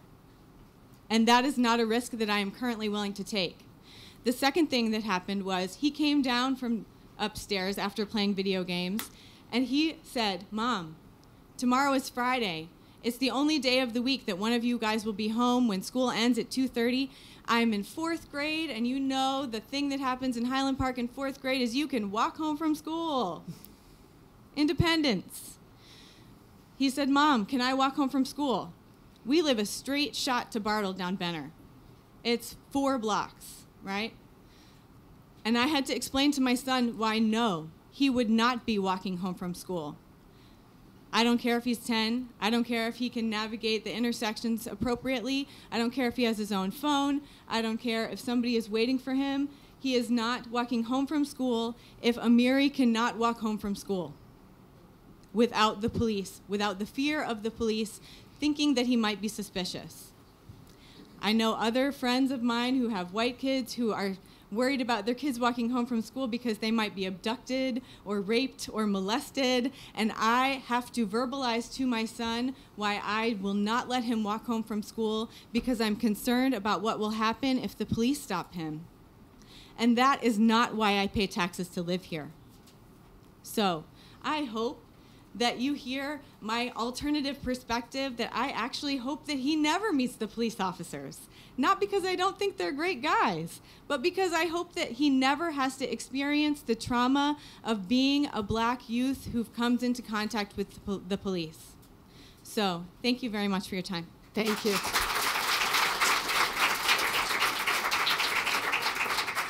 Good evening. My name is Bruce Morgan, 222 Benner Street. I am the president of the NAACP New Brunswick Area Branch. I'm the second vice president for the New Jersey State Conference of the NAACP. I'm the child of a law enforcement officer. I have a son that was profiled in Highland Park. I've been profiled, which is a sad state of affairs to hear about America. I walked in this room tonight, and something happened to me that it turned my stomach. I had a white parent, who I'm pretty friendly with, said, my child would like to interview you to find, how do you be a parent of a black kid? What's the secret of raising successful black children? It's no different from the white people. It's no different from the Asians. This is the mindset of America. But what I think we need to do, and it's sad that we had this task force. I was part of this task force in 2002. Somewhere along the line, we stopped being that task force. We get to the point, and this is, Highland Park is not a bubble, by no means. Perhaps the ills of the world don't affect us as much, but whatever's out there in that world is here. And that's what a lot of times people forget. When we had that task force in 2002, in hindsight, we should have that task force every year. And let it become a part of our culture that we learned this. And we can become the ripple in the pond to push it out in the world. But we can't forget the fact that this is America. And I'm looking at this beautiful audience here about these problems. This isn't anything new to anybody in this room. What have you done about it until you stepped into this room tonight? What have you done about it? You know, with the NAACP and what I was taught, the first thing you want to do is talk. So if you have any problems, and fortunately I live in a community where I can call the chief by his first name. But we also have serious discussions about the situations going on. You know, and this is what I think we as a community need to do to really push this envelope a little further. You know, don't forget about this next week, 2 weeks from now. Have this discussion in September. Have this discussion in 2020. Have this discussion on your jobs. You know, let this be part of you and changing the culture of this racism and hate in America. The NAACP here, we're here to serve the community. You know, I serve this community, number one, because I live here and this is my community. But I also have other resources at my hand to try to help make this a better community. We have a hotline. If you feel you haven't been treated fairly and you don't want to talk to the chief, talk to me. You know, talk to council people up here. You know, don't sit on it. We have services for police training, and Giles is part of our training circle, so you get them, but you'll get them again. You know, we have different services for the schools. You know, use the resources you have. You know, but don't just say, oh, it's fine and everything is good. It's all good. Because your kid doesn't get profiled, it may happen. You know, I pray to God it doesn't happen to my kids. I still get profiled. I'm 64 years old. I go to the store, I get followed. I mean, if I stole something, I couldn't run out. No, but it's a shame that, you know, this is the country we live in. You know, we have a community here that is better than that. And the thing is, it's not going to be better than that until we all take a hand to make sure it's better than that and it stays better than that. It's up to us. So don't walk out here tonight and say, yeah, get on the phone and get on Facebook and Instagram and start talking all this stuff, because that's what I call Facebook muscles. I've heard so many people saying so many things on Facebook, and I'm saying, where were they in demonstrations? Where were they when different, you know, events came up? Where were they? But they get on that computer and they Hercules. You know, you're laughing, and it's funny, but it's a shame. It's really a shame. This is how you have these systematic problems going through year after year after year after year, generation after generation after generation. This lady has a black son, and she says she can't let him walk home, you know, alone. It's true. You know, but it's because the ills of the world. You know, and I do have to say, you know, people probably going to resent me for this. The Highland Park Police Department has been one of the best departments I've dealt with.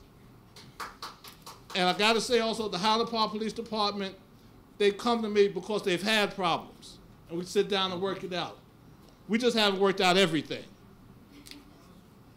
You know, so this thing what happened to Mary, you know, when it happened to Mary, I said it couldn't have happened to a better kid. This kid is so good, he plays hockey. You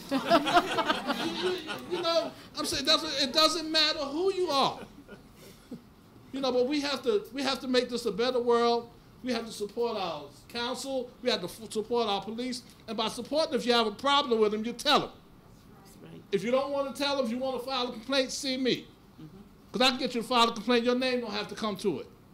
But if you have a problem, don't sleep on it, because your children may have that problem.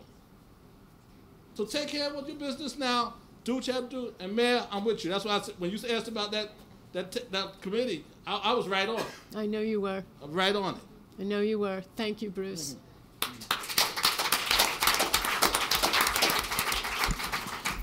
I'm sorry, Mayor. I just want to add to what Bruce just said.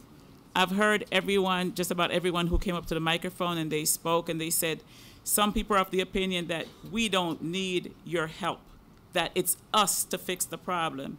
I live here too. I pay taxes.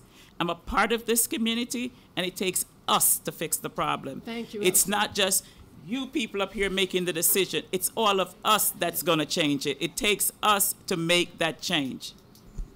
Thank you. Hi, my name is Sophia McDermott Hughes. I live at 330 South 3rd. Hi, my name is Michelle. Michelle Fan. I live on South 5th Avenue, and I'm currently going to Rutgers. I graduated from Highland Park, though, and we both know Mary. Okay, and please speak into the microphone so the cameras can hear you. Just a preface for everyone who has spoken, I'm covering this for the Highland Park Fling. It's a student newspaper, and we're trying to get more distribution town-wide. So especially if you wrote down remarks, I'd really appreciate it if you gave those to me. And if you're willing to have an interview, I'd love if you approach me.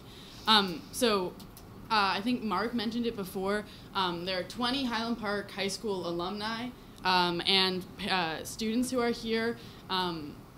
We've shared this throughout the school. It's definitely a conversation. And for those who can't be here since it's late, since there are concerns about the weather, there's definitely been an outpouring of both support and outrage about this incident in the high school. There also are 2 teachers.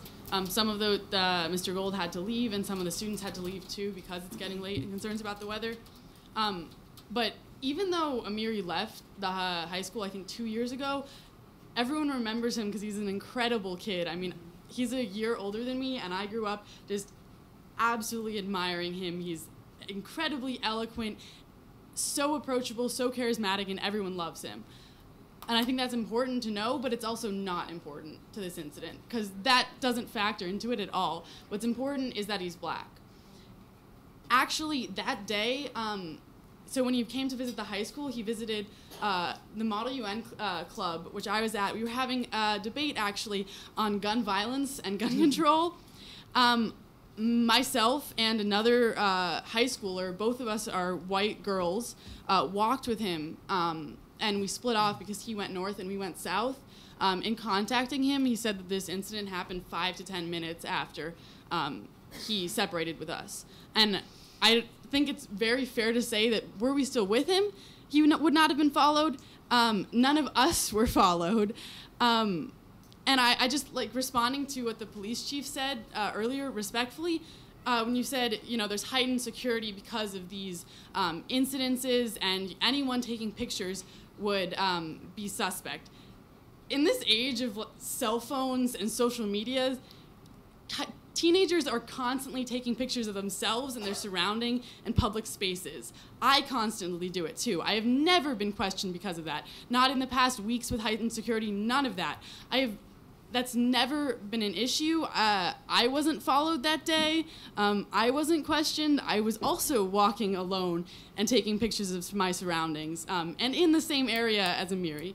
I didn't even walk through my front door. I went through the side. I went back through my house before. So that's definitely cause for more suspicion than someone literally walking with no resistance through their front door. I've never felt afraid of the Highland Park Police Department or any police department, and that's, walking home after school, that's walking in Highland Park by myself at 1 a.m. I've actually been questioned by the police at 1 a.m. in Highland Park. Never was I afraid for my safety, or even did it cross my mind that should be a concern.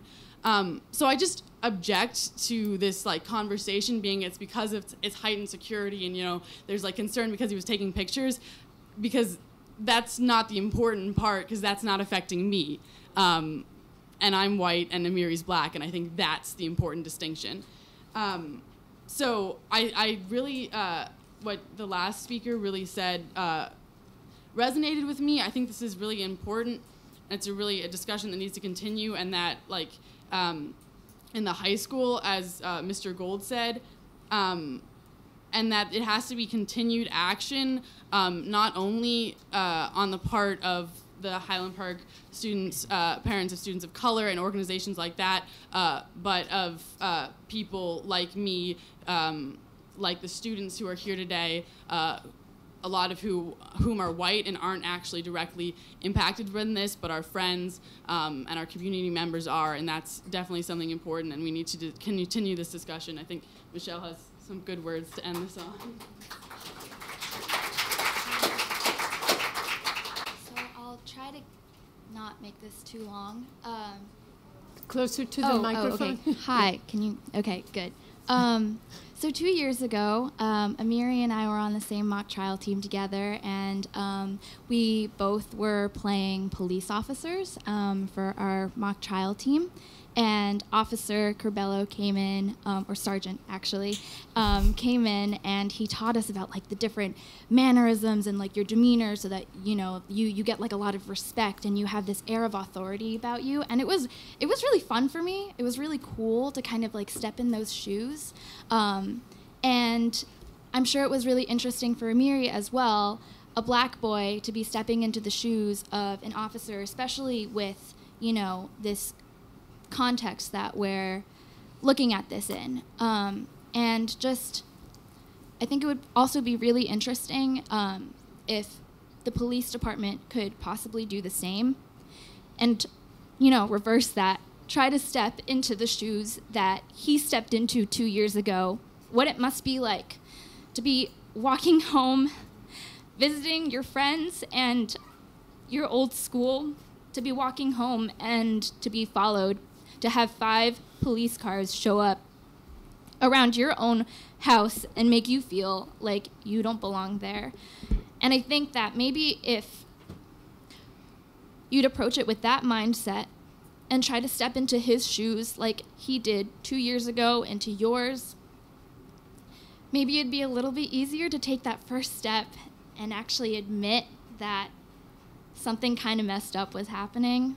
Something that maybe we aren't always willing or completely able to articulate in words, but something that's definitely there. And just another note, kind of reiterating what speakers before me mentioned, this idea of like being woke, being socially aware, it's not like a button that you can like purchase at a store. You read a book and now you're woke. Now you get it. Like you're socially conscious and aware, and like you know what racism is, and you know how to stop it because you finally read it. You read the book and you got the button, right? It's a process, and it doesn't end. Once you commit to it, you can't stop. And so when people are coming to you and they're saying that this is a problem because this happened to my son, this happened to my best friend, this happened to a kid I didn't really know that well who went to my high school, but I know he's an amazing person. But more than that, he's a human being who deserves his shot at life. When people are coming to you and they're saying that and they're expressing their concerns, I think the first thing isn't necessarily to say, well, look, we've done this. We have these steps in place, and, we're already doing this. It's not, I'm saying this as respectfully as I can. Please try not to be defensive, and please don't be offended by us coming to you, because we're all proud Highland Park residents. But the most important part of being part of this community is that we're willing to admit that we kind of screwed up, and that we can be leaders of the rest of central New Jersey, of the rest of New Jersey, of the rest of the world even, if we're willing to take that first step together and say, yeah, this was messed up. We'll admit we do have issues with racial profiling because we don't exist in a bubble. But you know what? We're gonna be the leaders by taking that first step and admitting that we messed up, and by listening to people who came here. Because, again, it's not a button that you can purchase, and it's not a book that you can say you've read. It's this process, and it's a process that we all have to be part of, and one that we can only be part of by admitting that we have things to work on. Thank you. So I want to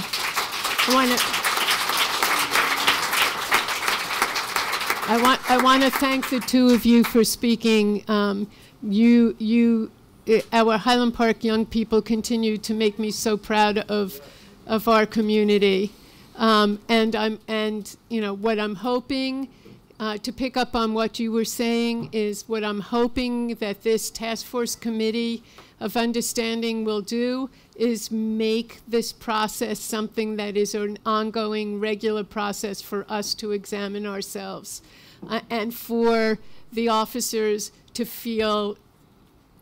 better understand what Amiri or Monique might be feeling, and also for them to understand what's going on in the brains of our police officers at the same time. because if we don't talk to one another, then we're never going to get each other. Sorry, I just have one comment on that. I think one important thing that wasn't addressed there in what Michelle said is the point of admitting that this is an incident of racial profiling. Respectfully, Mayor, I don't think you've ever said that. You only referred to the fact that Amiri is black once in this one time, and that was after having someone directly address it at you and responding to their comments. So I think when the council is asking, saying, oh, we're open to suggestions and we're open to what the community wants, I think the first step in that is admitting that it was an incident of racial profiling and actually using those words and saying that this is an issue that we have to combat because it's racial profiling. So, please state your name and address. Hi, my name is Francesca Maresca. I'm at 216 South 3rd Avenue. Just tilt it. Yeah, okay.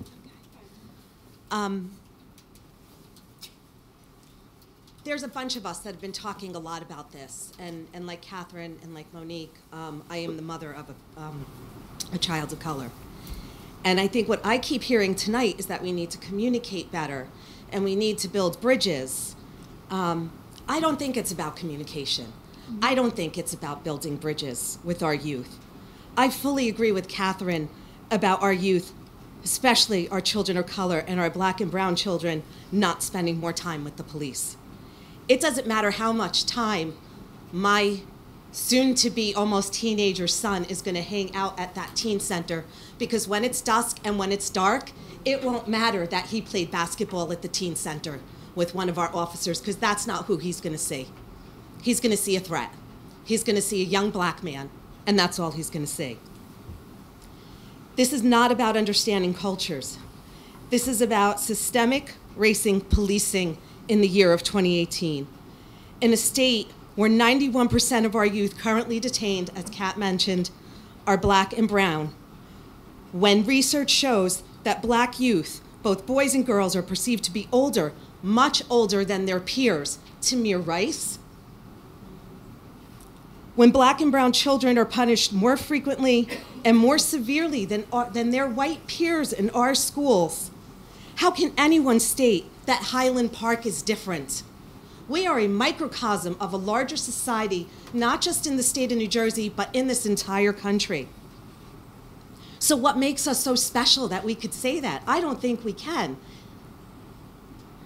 We have to stop putting the burden of decreasing racist and biased responses on the victims. We have to take responsibility for our own biases, which our youth have also said. Nobody here has mentioned biased policing, that this was a biased, racist response to a young man walking through his front door after visiting his friends at school, after seeing his teachers. Everybody has spoken about how wonderful Amiri is, and I believe them. But this isn't about how wonderful Amiri is. This is about the fact that a young black boy, and he is a boy, was profiled and followed home, and the police officer never identified himself. The first step is admitting that we have these biases. I'm white, you may have noticed. I had to face my own as the parent of a black child, and I continue to do this every single day. It didn't stop. It didn't stop. I didn't take a class. I didn't read a book. Right? I didn't engage in Facebook slacktivism. That's what one of my students calls it, slacktivism. Every single day, when a young black man walking home triggers a police response of 5 police cars, marked and unmarked, it really is time to acknowledge complicity. Catherine spoke briefly to me again.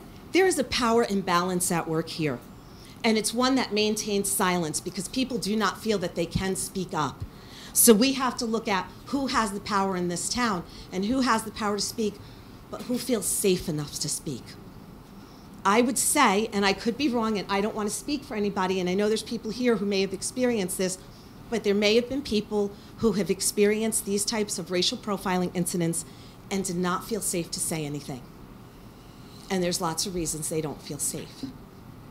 So much like Catherine too, and Monique, and you, and we have to talk to our kids I have very different conversations already with my 8-year-old. I explained to him what happened. I explained to him that one of the big boys got stopped walking home from school. And I told him why, though you may not agree with me. And his response to me now is, I'm afraid to walk outside by myself. I am not sorry, I told him, because I am preparing him for his reality. And this is his reality in Highland Park in New Jersey in 2018.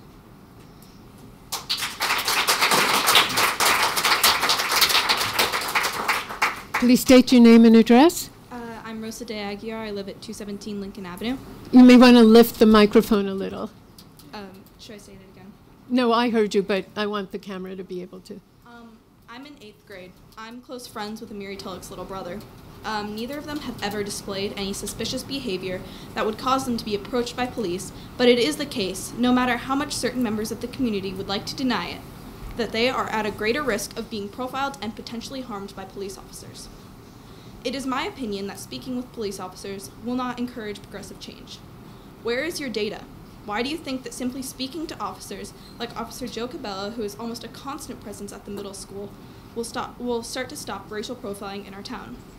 Furthermore, considering the building of the teen center and recent school shootings like the one in Parkland, Florida, I don't see why there should be a strong police presence at the teen center like Councilwoman Foster-Dublin suggested. I know for a fact that many of the middle schoolers, like my friends and I, that are around Officer Cabello are already severely uncomfortable with the fact that he carries a gun with him at all times. Going off of what one of the last speakers said about how black youth are seen as much older than they are, Tamir Rice, who was 12 years old, was considered a man. Nicholas Cruz, who was 19, was considered a helpless boy.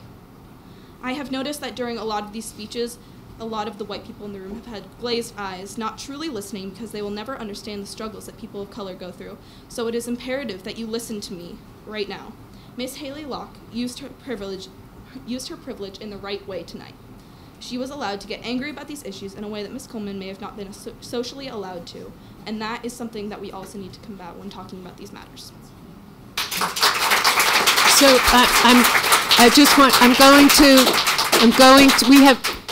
we have 2 public discussion sessions. This is the first one. There is some, believe it or not, borough business that we have to get to, and then we'll open up the second session again. So it won't take us long to go through this borough business portion. So if you still want to talk, please stay in line over there, and we'll get to that right away. Okay.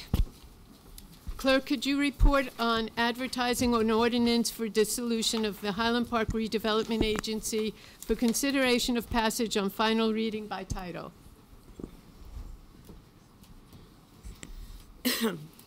An ordinance of the Borough of Highland Park, County of Middlesex, State of New Jersey, dissolving the Borough of Highland Park Redevelopment Agency pursuant to NJSA 48-12A-24 and NJSA 48-5A-20 was duly advertised for consideration and passage on final reading by title, and affidavits of publication are on file. The ordinance was posted and made available for public inspection as required by law. Okay, may I have a motion to take up the ordinance on final reading by title? Motion to take up ordinance on final reading? I'll second. Any public hearing on the dissolution of the redevelopment agency? Seeing none, may I have a motion to adopt or reject and advertise the ordinance on final reading by title? Motion to adopt? Second. Roll call, please. Councilman Fine? Yes. Councilwoman Foster-Dublin? Yes. Councilman George? Yes. Councilman Hirsch? Yes. Councilwoman Kim Chohan? Yes. Councilwoman Welkowitz? Yes. Clerk, could you please report on introduction of the cap rate exception ordinance for consideration of passage on first reading by title?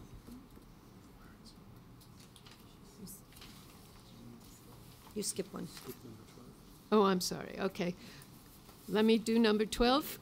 Clerk, could you report on introduction of the ordinance to amend the water and sewer ordinance for consideration of passage on first reading by title? An ordinance to amend and supplement the revised general ordinances of the Borough of Highland Park, Chapter 328, Sewer and Water, has been introduced in writing by the Public Works and Public Utilities Committee for consideration of passage on first reading by title.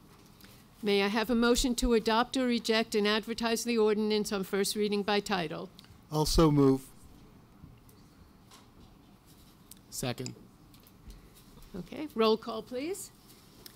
Councilman Fine? Yes. Councilwoman Foster-Dublin? Yes. Councilman George? Yes. Councilman Hirsch? Yes. Councilwoman Kim Chohan? Abstain. Councilwoman Welkowitz? Yes. Okay. Clerk, could you report on introduction of cap rate exception ordinance for consideration of passage on final reading by title? First.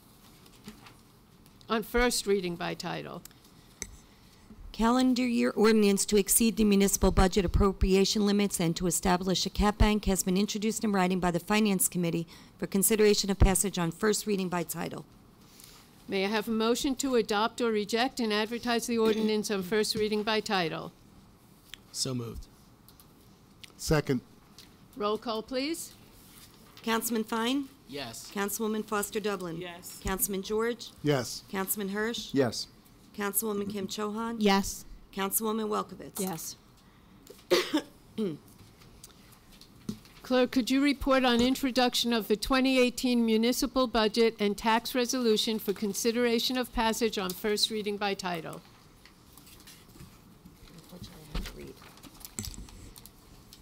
Be it resolved that the following statements of revenues and appropriations shall constitute the municipal budget for the year 2018. Be it further resolved that said budget be published in the Home News Tribune on March 28, 2018. The governing body of the Borough of Highland Park does hereby approve the following as the budget for the year 2018. General appropriations within caps municipal purposes, $12,744,753.69. Appropriations excluded from caps, $2,683,726.01. Reserve for uncollected taxes, $200,000. Total general appropriations, $15,628,479.70. Less anticipated revenues other than current property tax, $3,058,055.23. Difference, amount to be raised by taxes for support of the municipal budget, $12,121,710.84. Minimum library tax, $448,713.63. Total water and sewer utility revenues, $5,458,087.90. Notice is hereby given that the budget and tax resolution to be approved by the Mayor and Council on March 20th, 2018, and a public hearing on the budget will be held on Borough Hall on April 17, 2018 at 7 o'clock. Okay. I want to thank the Borough Council members, all the department heads, and everyone who worked very hard in getting this budget in at a reasonable rate for us moving forward. Now, may I have a motion to adopt or reject the 2018 municipal budget on first reading by title? So moved. Second. Roll call, please. Councilman Fine? Yes. Councilwoman Foster-Dublin? Yes. Councilman George? Yes. Councilman Hirsch? Yes. Councilwoman Kim Chohan? Yes. Councilwoman Welkowitz? Yes.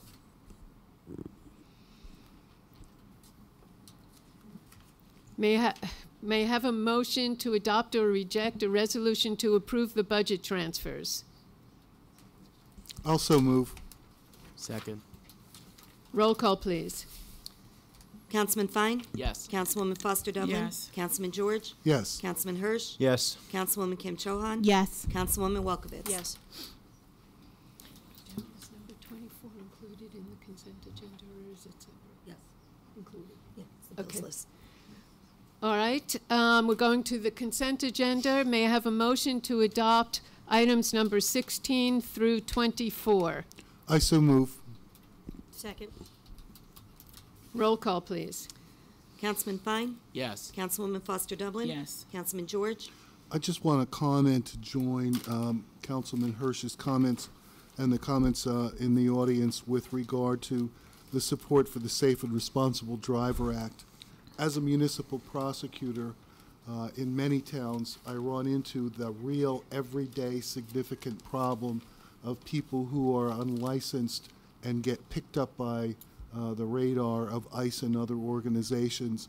And for years, those of us in my profession have had to engineer around the offenses which are committed, but at the same time bring more than undue punishment. I think this bill is long overdue. I think it should have been enacted 3 administrations ago. I strongly support it. I vote yes.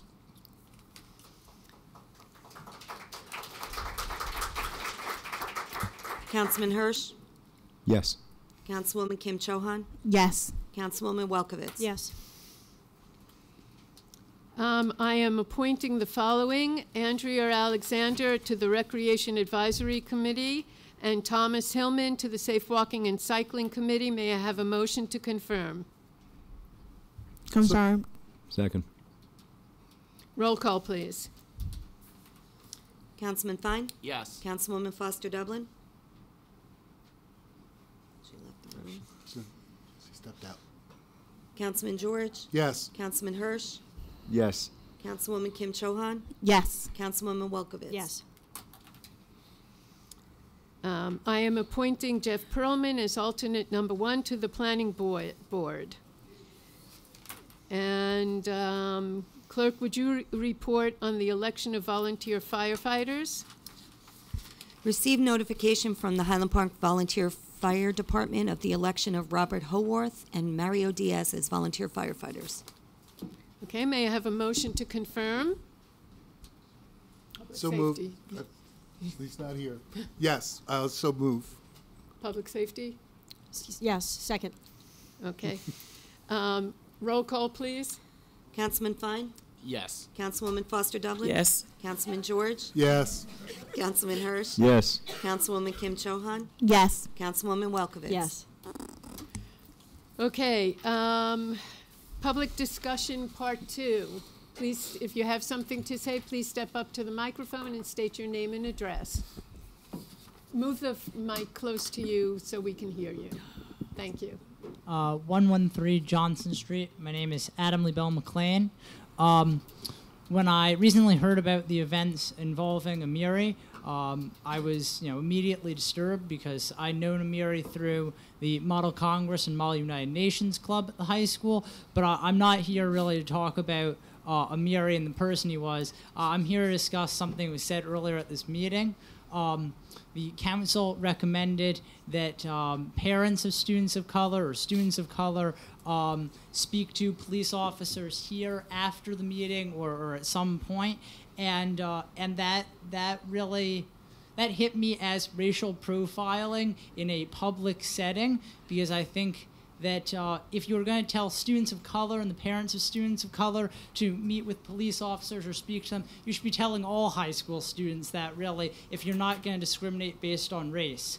I know that as a white student at the high school, I'm 18 years old, I've never felt unsafe in Highland Park. I've never worried about being followed. I've never asked myself, what would I do if I were stopped by the police? And I acknowledge that is my privilege, and that is something I am really upset by, that somehow I have this image in my head that if I am stopped by the police, I have done nothing wrong. But that if Amiri, someone who is black, who has more accomplishments than I do, and who I think of as a very well-spoken, intelligent young man, for him to be stopped going in the front door of his own home, that is absurd in my mind. And for then the council recommend that students of color speak to the police and not recommend that I speak to the police or that other high schoolers speak to the police, that is racial profiling in public. That is racial profiling for all the people here to see, and it hurts me to know that we are able to do that and continue that. So I want to thank you for your comments. I'm sorry if it came off that way. I hope that everyone speaks to Officer Joe He is trying to do his best to meet with all the students, and the parents of students of color is one of the groups that he should be meeting with. Thank you.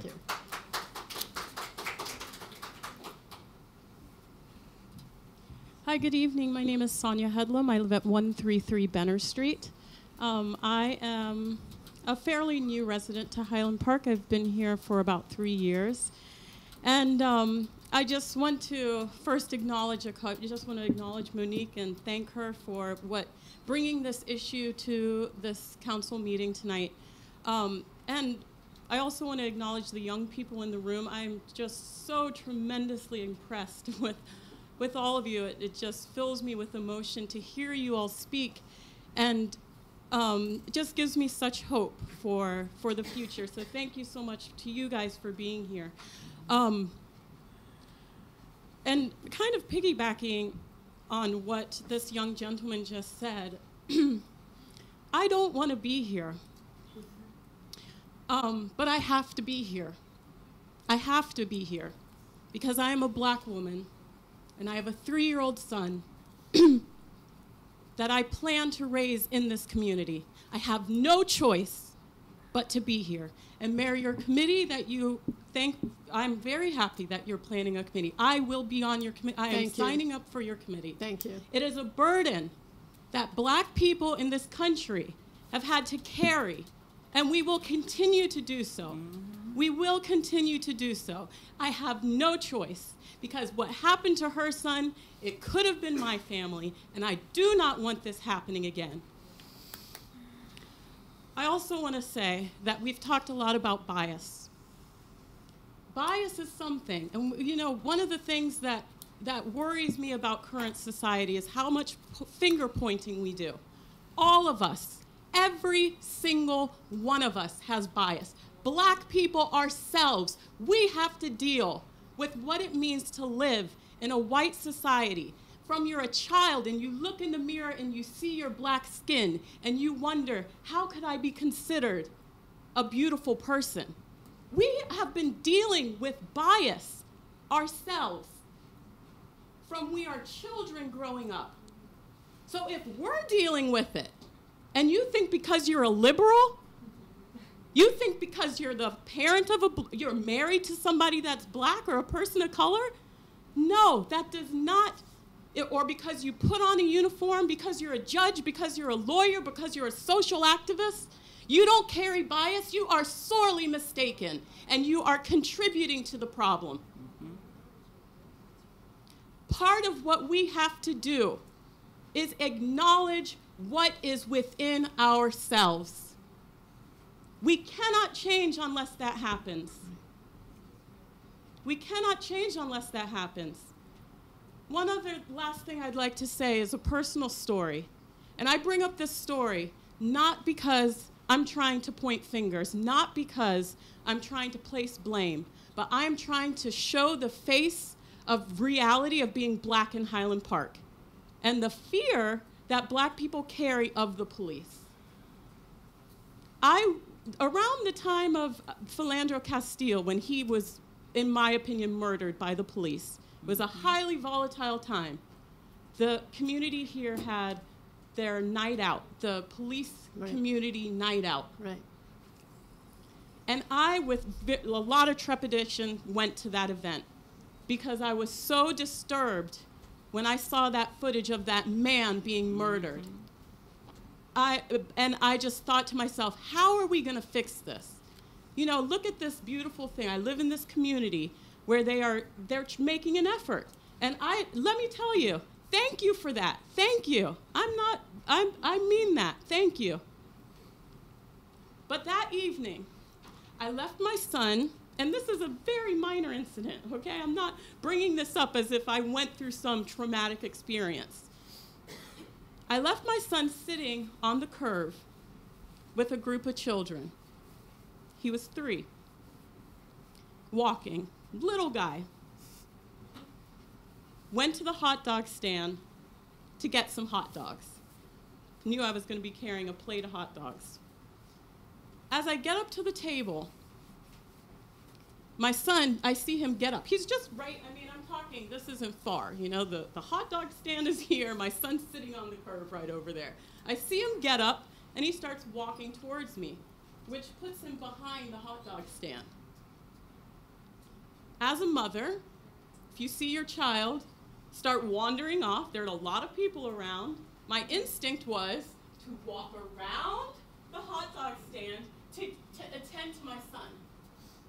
And if any of you are parents in the room, you will understand when you have that thing, when you're like, I'm just paying attention to, I don't care what, I'm not paying attention to anything else right now. Well, as I tried to move forward, I heard someone, again, I'm just watching him. I hear someone saying, ma'am, you're not allowed behind the hot dog stand. And I'm saying, oh, okay, but I'm trying to see, like, you know, he's 3, he's just kind of toddling around.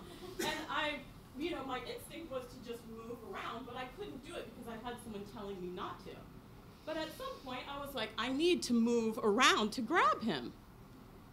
And when I did, I had a man in front of me, puffed up chest. I said, you're not allowed back here. And that's when the fear came into me. And I was like, oh, this is serious. Like, I thought I was just walking around a table at a community event, but this seems to be much more serious. I looked the man in the eye, and I said, I'm just trying to get my son. And it was like that energy, I don't know if you guys know aggressive energy, but it went like that. No, in fact, actually what I said was, will you grab him for me? You grab him. Because I was so scared. I was like, clearly I'm not allowed back here. I don't know, there was no grill, but anyway, I wasn't allowed back here. And later, when it immediately dissipated, and I grabbed, he was like, oh, go ahead. It's okay, go ahead, get him. But as a black person, when something like that happens, you think, if I was a white woman, would that have happened? Would I have been treated like that?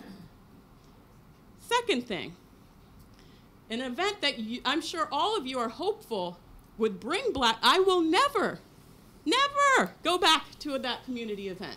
Because just like some of the people that have said here, what you realize is that when you are never given the benefit of the doubt, when you are always looked at as suspicious, you are putting yourself at risk by encouraging more interaction, even at an event that is supposed to be encouraging that.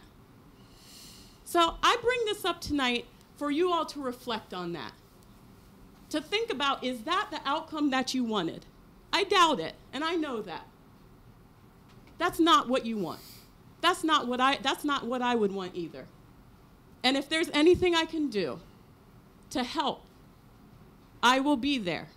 And thank you so much to you for your, because like I said to Monique, I'm meeting Monique face to face for the first time. I don't even know her. I am here because her story is my story.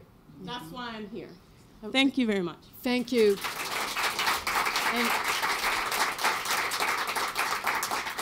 And there is a sign-up sheet for that committee up here, and I would love to see you there. Hello. Hello. Yeah. My name is Lynn Fryer. I live at 314 Wayne Street, and I'm apologetic that I arrived late, but wanted to tell my story of kind of a tale of two boys. I have a son who's 15, sophomore at the high school, and about a month ago, my wife got a call from Officer Joe saying, can you meet me at the high school, and can you bring Luke? And it was my wife, not me. I don't know the specifics, but the two of them went down to the police station, and it was in reference to some recent car burglaries that had happened the previous weekend. And someone had identified or thought that my son resembled one of the people in a grainy video that had been captured by somebody's home security camera. So they went down. Son was scared. Wife was, but both of them were clueless. But they went down, and from what I heard, the interactions were all very, professional, and kind of, we're just asking questions. We would just want information. Anyway, it was not traumatic. Fast forward a week later, and we got a call from a detective at Highland Park Police Department, and they wanted us to return with Luke. And this time, I went with my son and my wife, and we spent about 20 minutes talking to a detective, and again, all very, very up and up. Luke was concerned and scared. We were concerned and worried, but never threatened, never coerced, never disrespected. So anyway, I missed a lot of the earlier talk, and I can only imagine some of the other stories that were told, but this is white privilege, in my opinion. And initially, when the story was being told, I was saying, well, my son had a brown boy moment, but my son had a white boy moment, and a brown boy moment would have looked a lot different. And it hurts me. They're all kids, and they all deserve to be treated like the kids they are. So that's my story. Thank you. Thank you.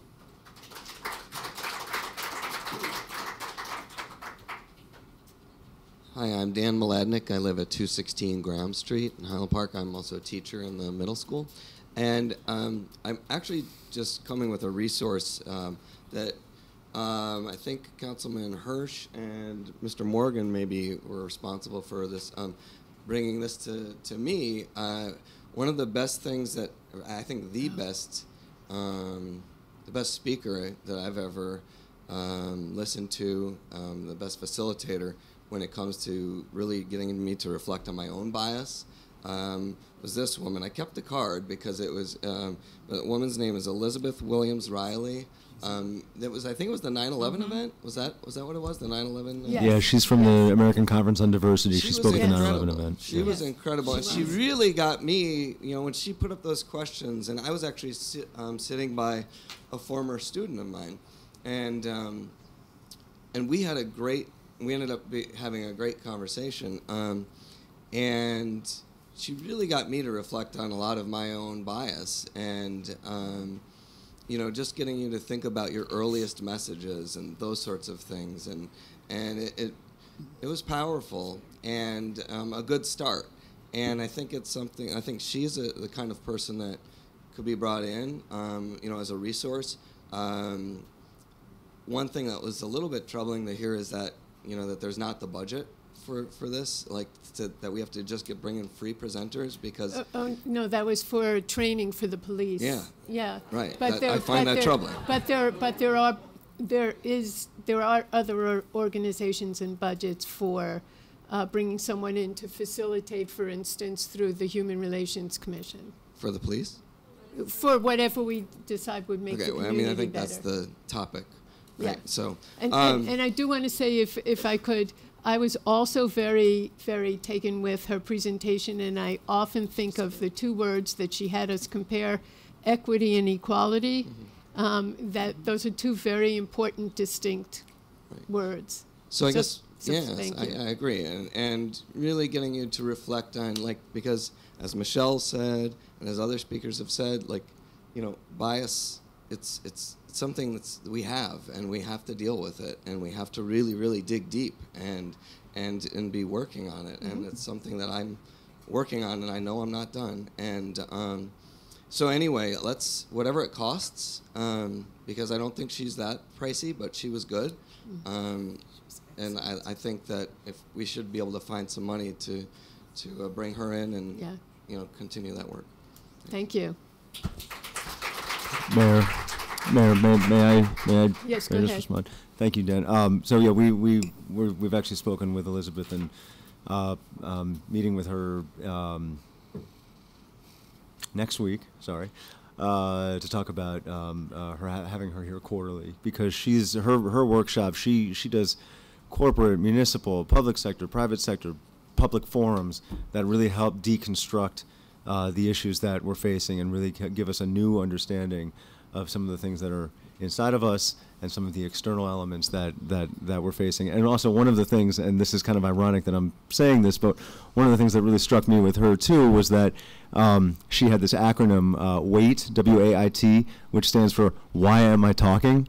Yeah. So our job tonight here is to be up here and listen and empower, and she will be back, and I look forward to that. Thank you for bringing that up.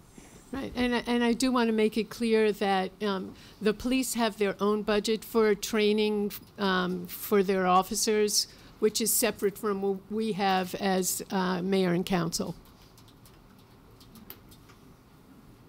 Okay. Last speaker. My name is Olivia Estes, and I live at 311 North 4th. Madam Mayor, you and I have both heard the same speeches tonight. And I think what we both really want to hear, what I think all of us on behalf of the students want to hear, is that you guys are publicly condemning racial profiling in Highland Park. And we need you to acknowledge that this is a blatant act of racial profiling.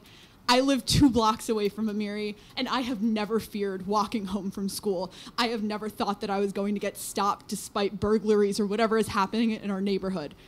So why does my friend have to worry about that?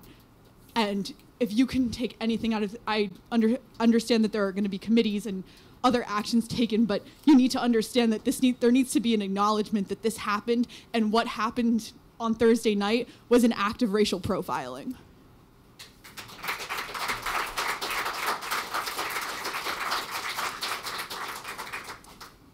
Okay, do any of our council people have anything that they want to say at this time before I close? No. Okay.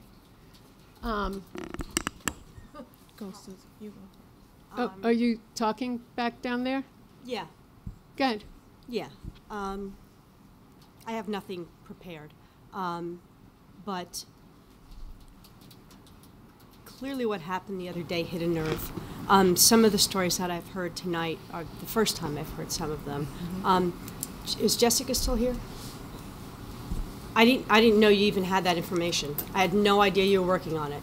Mm-hmm. I very much like to see what you come up with. So even if it's not perfect, get that report done and get it to us as soon as you can.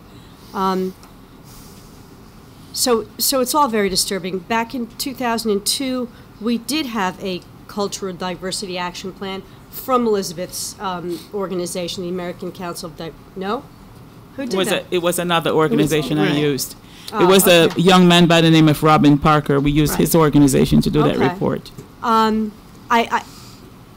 don't know that we had any preconceived notion of exactly what would transpire tonight and what the dialogue would be. I think we had some idea. But I think that the purpose was to hear what y'all had to say and what steps we should be taking. You know, give us advice if we're missing something. Tell us what you think, what direction you'd like to see us go in as a community, not just a governing body, but what direction we should be going into. And what we should be looking at in achieving. What I'm hearing is we need a lot of help with racial profiling and with how to address this in our community, and to have a plan that's ongoing and that we can build upon year after year. And those are just some of my thoughts. And I'd like to see us, if it's through this committee or whatever, in whatever capacity we could do something like this, I think it's super important. So that's all I have to say. Anybody else have anything they want to say? Yeah, I had one thing to say. This is actually, like Susie said, my first time hearing from some of the students here, some of the concerns that they had about Officer Corbello having a gun inside the school. I think if at any time you guys feel uncomfortable, you can reach out to any one of us here. The mayor is here at, 3 times? Tuesday, Wednesday, Thursday. A week. I'm a council person that's in their 20s that sits on this dais. I can relate with you guys. So please reach out to any of us, and I will make sure your message gets conveyed to this council so they can see what you see in the high school. Okay. Anybody else have anything they want to say before I close? Go ahead. I just want to say that I heard each and every one of you that spoke, the spoken and the unspoken words, and we do have work to do. We do have much more work to do. And I am more than willing to work with other PDs, with residents, with other organizations to get us to where we can be on a better footing, a better working relationship with all the departments in our borough. We all live here, and we all have to be our brothers and sisters keeper. So the more that we take a look at ourselves and to find ways in which to improve communication amongst all the groups, not just the PD, but within ourselves too. Because just like Bruce said, he was outraged when somebody said to him, "We want to know what your formula is." That's bias within itself. And I've heard that many times from people say, "Oh, what did you do so wrong? What did you do so right? Your son is teaching in China. That's so great. Tell me, what's your secret?" Well, isn't that bias for you to look at me and ask a question like that? What did you do so right? So, you know, we all have our own biases, like someone else said. So we need to, it starts within us to fix some of the problems that we see. I'm not trying to get away from what happened this weekend and where we need to be as a council and where we need to be as a borough and where we need to be as our PD, but there's some self-introspection that we have to do as well. But you can't look at us sitting up here and say, "This is your problem, we elected you, you fix it." It takes all of us to make it happen. And we're all sitting here. here. And I'm asking for your support, most importantly. Go ahead, and we're all sitting here because we want to help. We're not, that's why we're here. So please, you know, tell us what direction you want us to go in. Okay. Mayor, I have. May I just say one more thing, and another wait, why am I talking moment. It is important to remember that we're here. I think we're all in this room because we want to help. We want to improve our community. We want to take the shape of our ideals. And the one thing that, you know, I'm not in my 20s, but I can relate to the students in the room too. That's right. You know, I don't know what being in my 20s can relate, but I can relate. I don't know. I can relate because I was in my school paper. I used to cover board meetings. I used to speak out too, and you learn really quickly that when you participate and when you show up and when you demand, you know, accountability on your public officials, that you can help shape. You can help your community take the shape of its ideals, which is really important. Now no one expects everybody to be here, you know, at every meeting, but I will say that, you know, one of the and I think I can speak for everyone up here is that one thing that I find particularly invigorating is to walk into a full room, regardless of what the topic is. Even if we know we're going to get it handed to us, even if we know it's going to be, you know, all roses. You know, it's just. When you know that the community is paying attention, when you know that people are willing to be here and participate and help us solve problems, you know, the 6 of us can't solve the problems of a community of 15,000.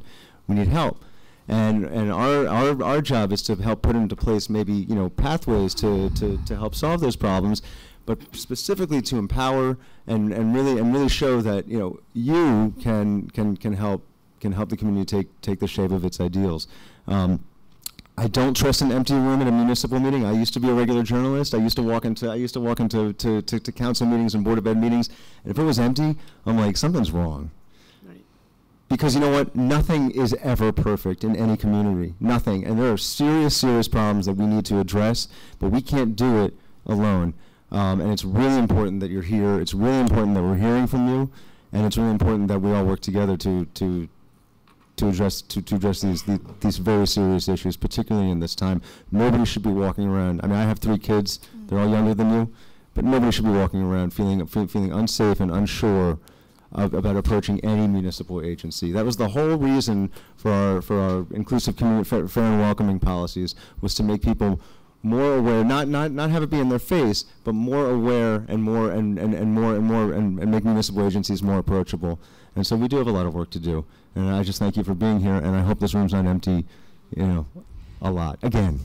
And you're all here on a snowstorm. Right. Yeah. Thank you, Matt. Did you want to say something?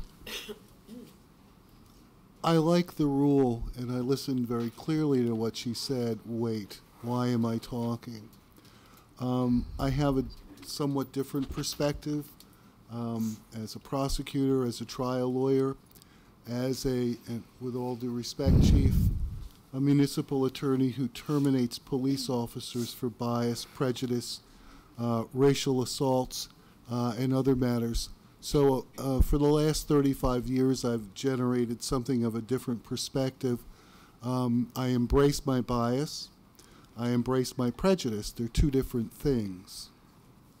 I embrace them because it's taught me how to be good at what I do, how to be good as a parent in an interracial marriage, who's performed the experiments of saying, you go over there to shampoo. I'm going to stand and watch from prescriptions and watch what they do. And sure enough, Mr. Lewis to aisle 5, which is the security code for a black person stealing something, and watched it.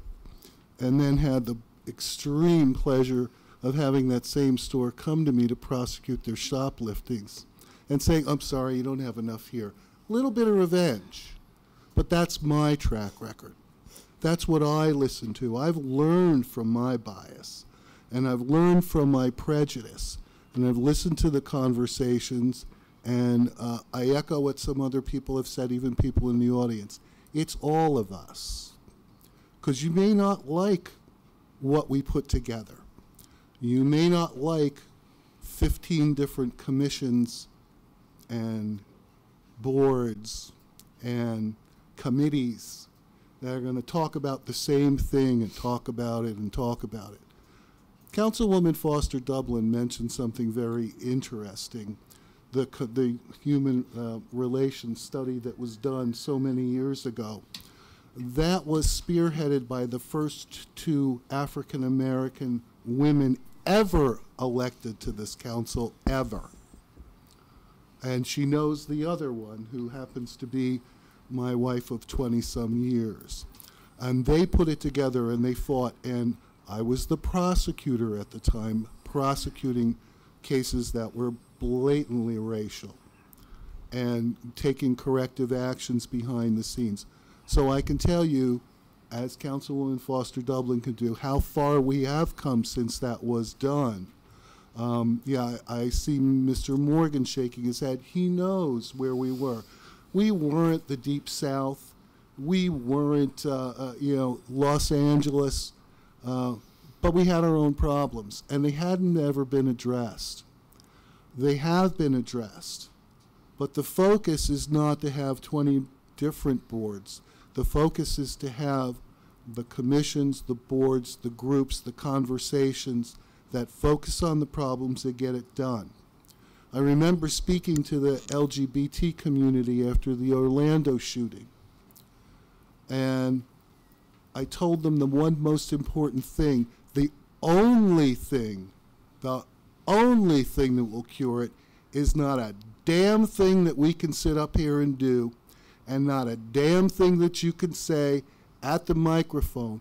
What counts is how you live it. And you know the great thing about it?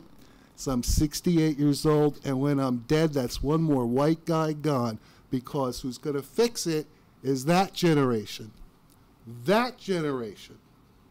That's who's going to fix it, because they're not living the crap that I was brought up with. They're not living the crap that you were brought up with. They're living their own lives. And you know what? Highland Park is one of the few places, in my experience, and I represent 20 or 30 towns.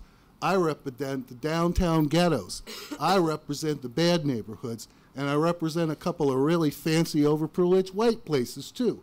And I can tell you the change is going to happen from them. It's not going to happen from any board or commission. It's going to happen what I told the LGBT community. You're in a coffee shop, you're in OQ, you're in Ruthie's, you're anywhere else, anywhere, it doesn't matter where it is, downtown Newark, downtown Patterson, downtown Camden, put down the phone, turn to your neighbor and say, what's up? How you doing? I'm from Highland Park, where are you from? Start a conversation, 2 minutes of conversation, one hello, how you doing? Talk to your neighbor, put down the phone, say hello, because we're not going to fix it and you're not going to fix it. Then you're going to live it. You're going to do it, and it's that generation and it's that generation that's going to fix it because they're living it. Highland Park is an incubator for that. Let's never forget that. For all our diversity that causes our problems, our diversity is the cure to fixing them. And it's never going to get fixed by us all feeling the same. It's going to be fixed by having our own prejudices and our own biases, but having grown up with people like that are like us or not like us, that it changes it. That's what will change it. Thank you.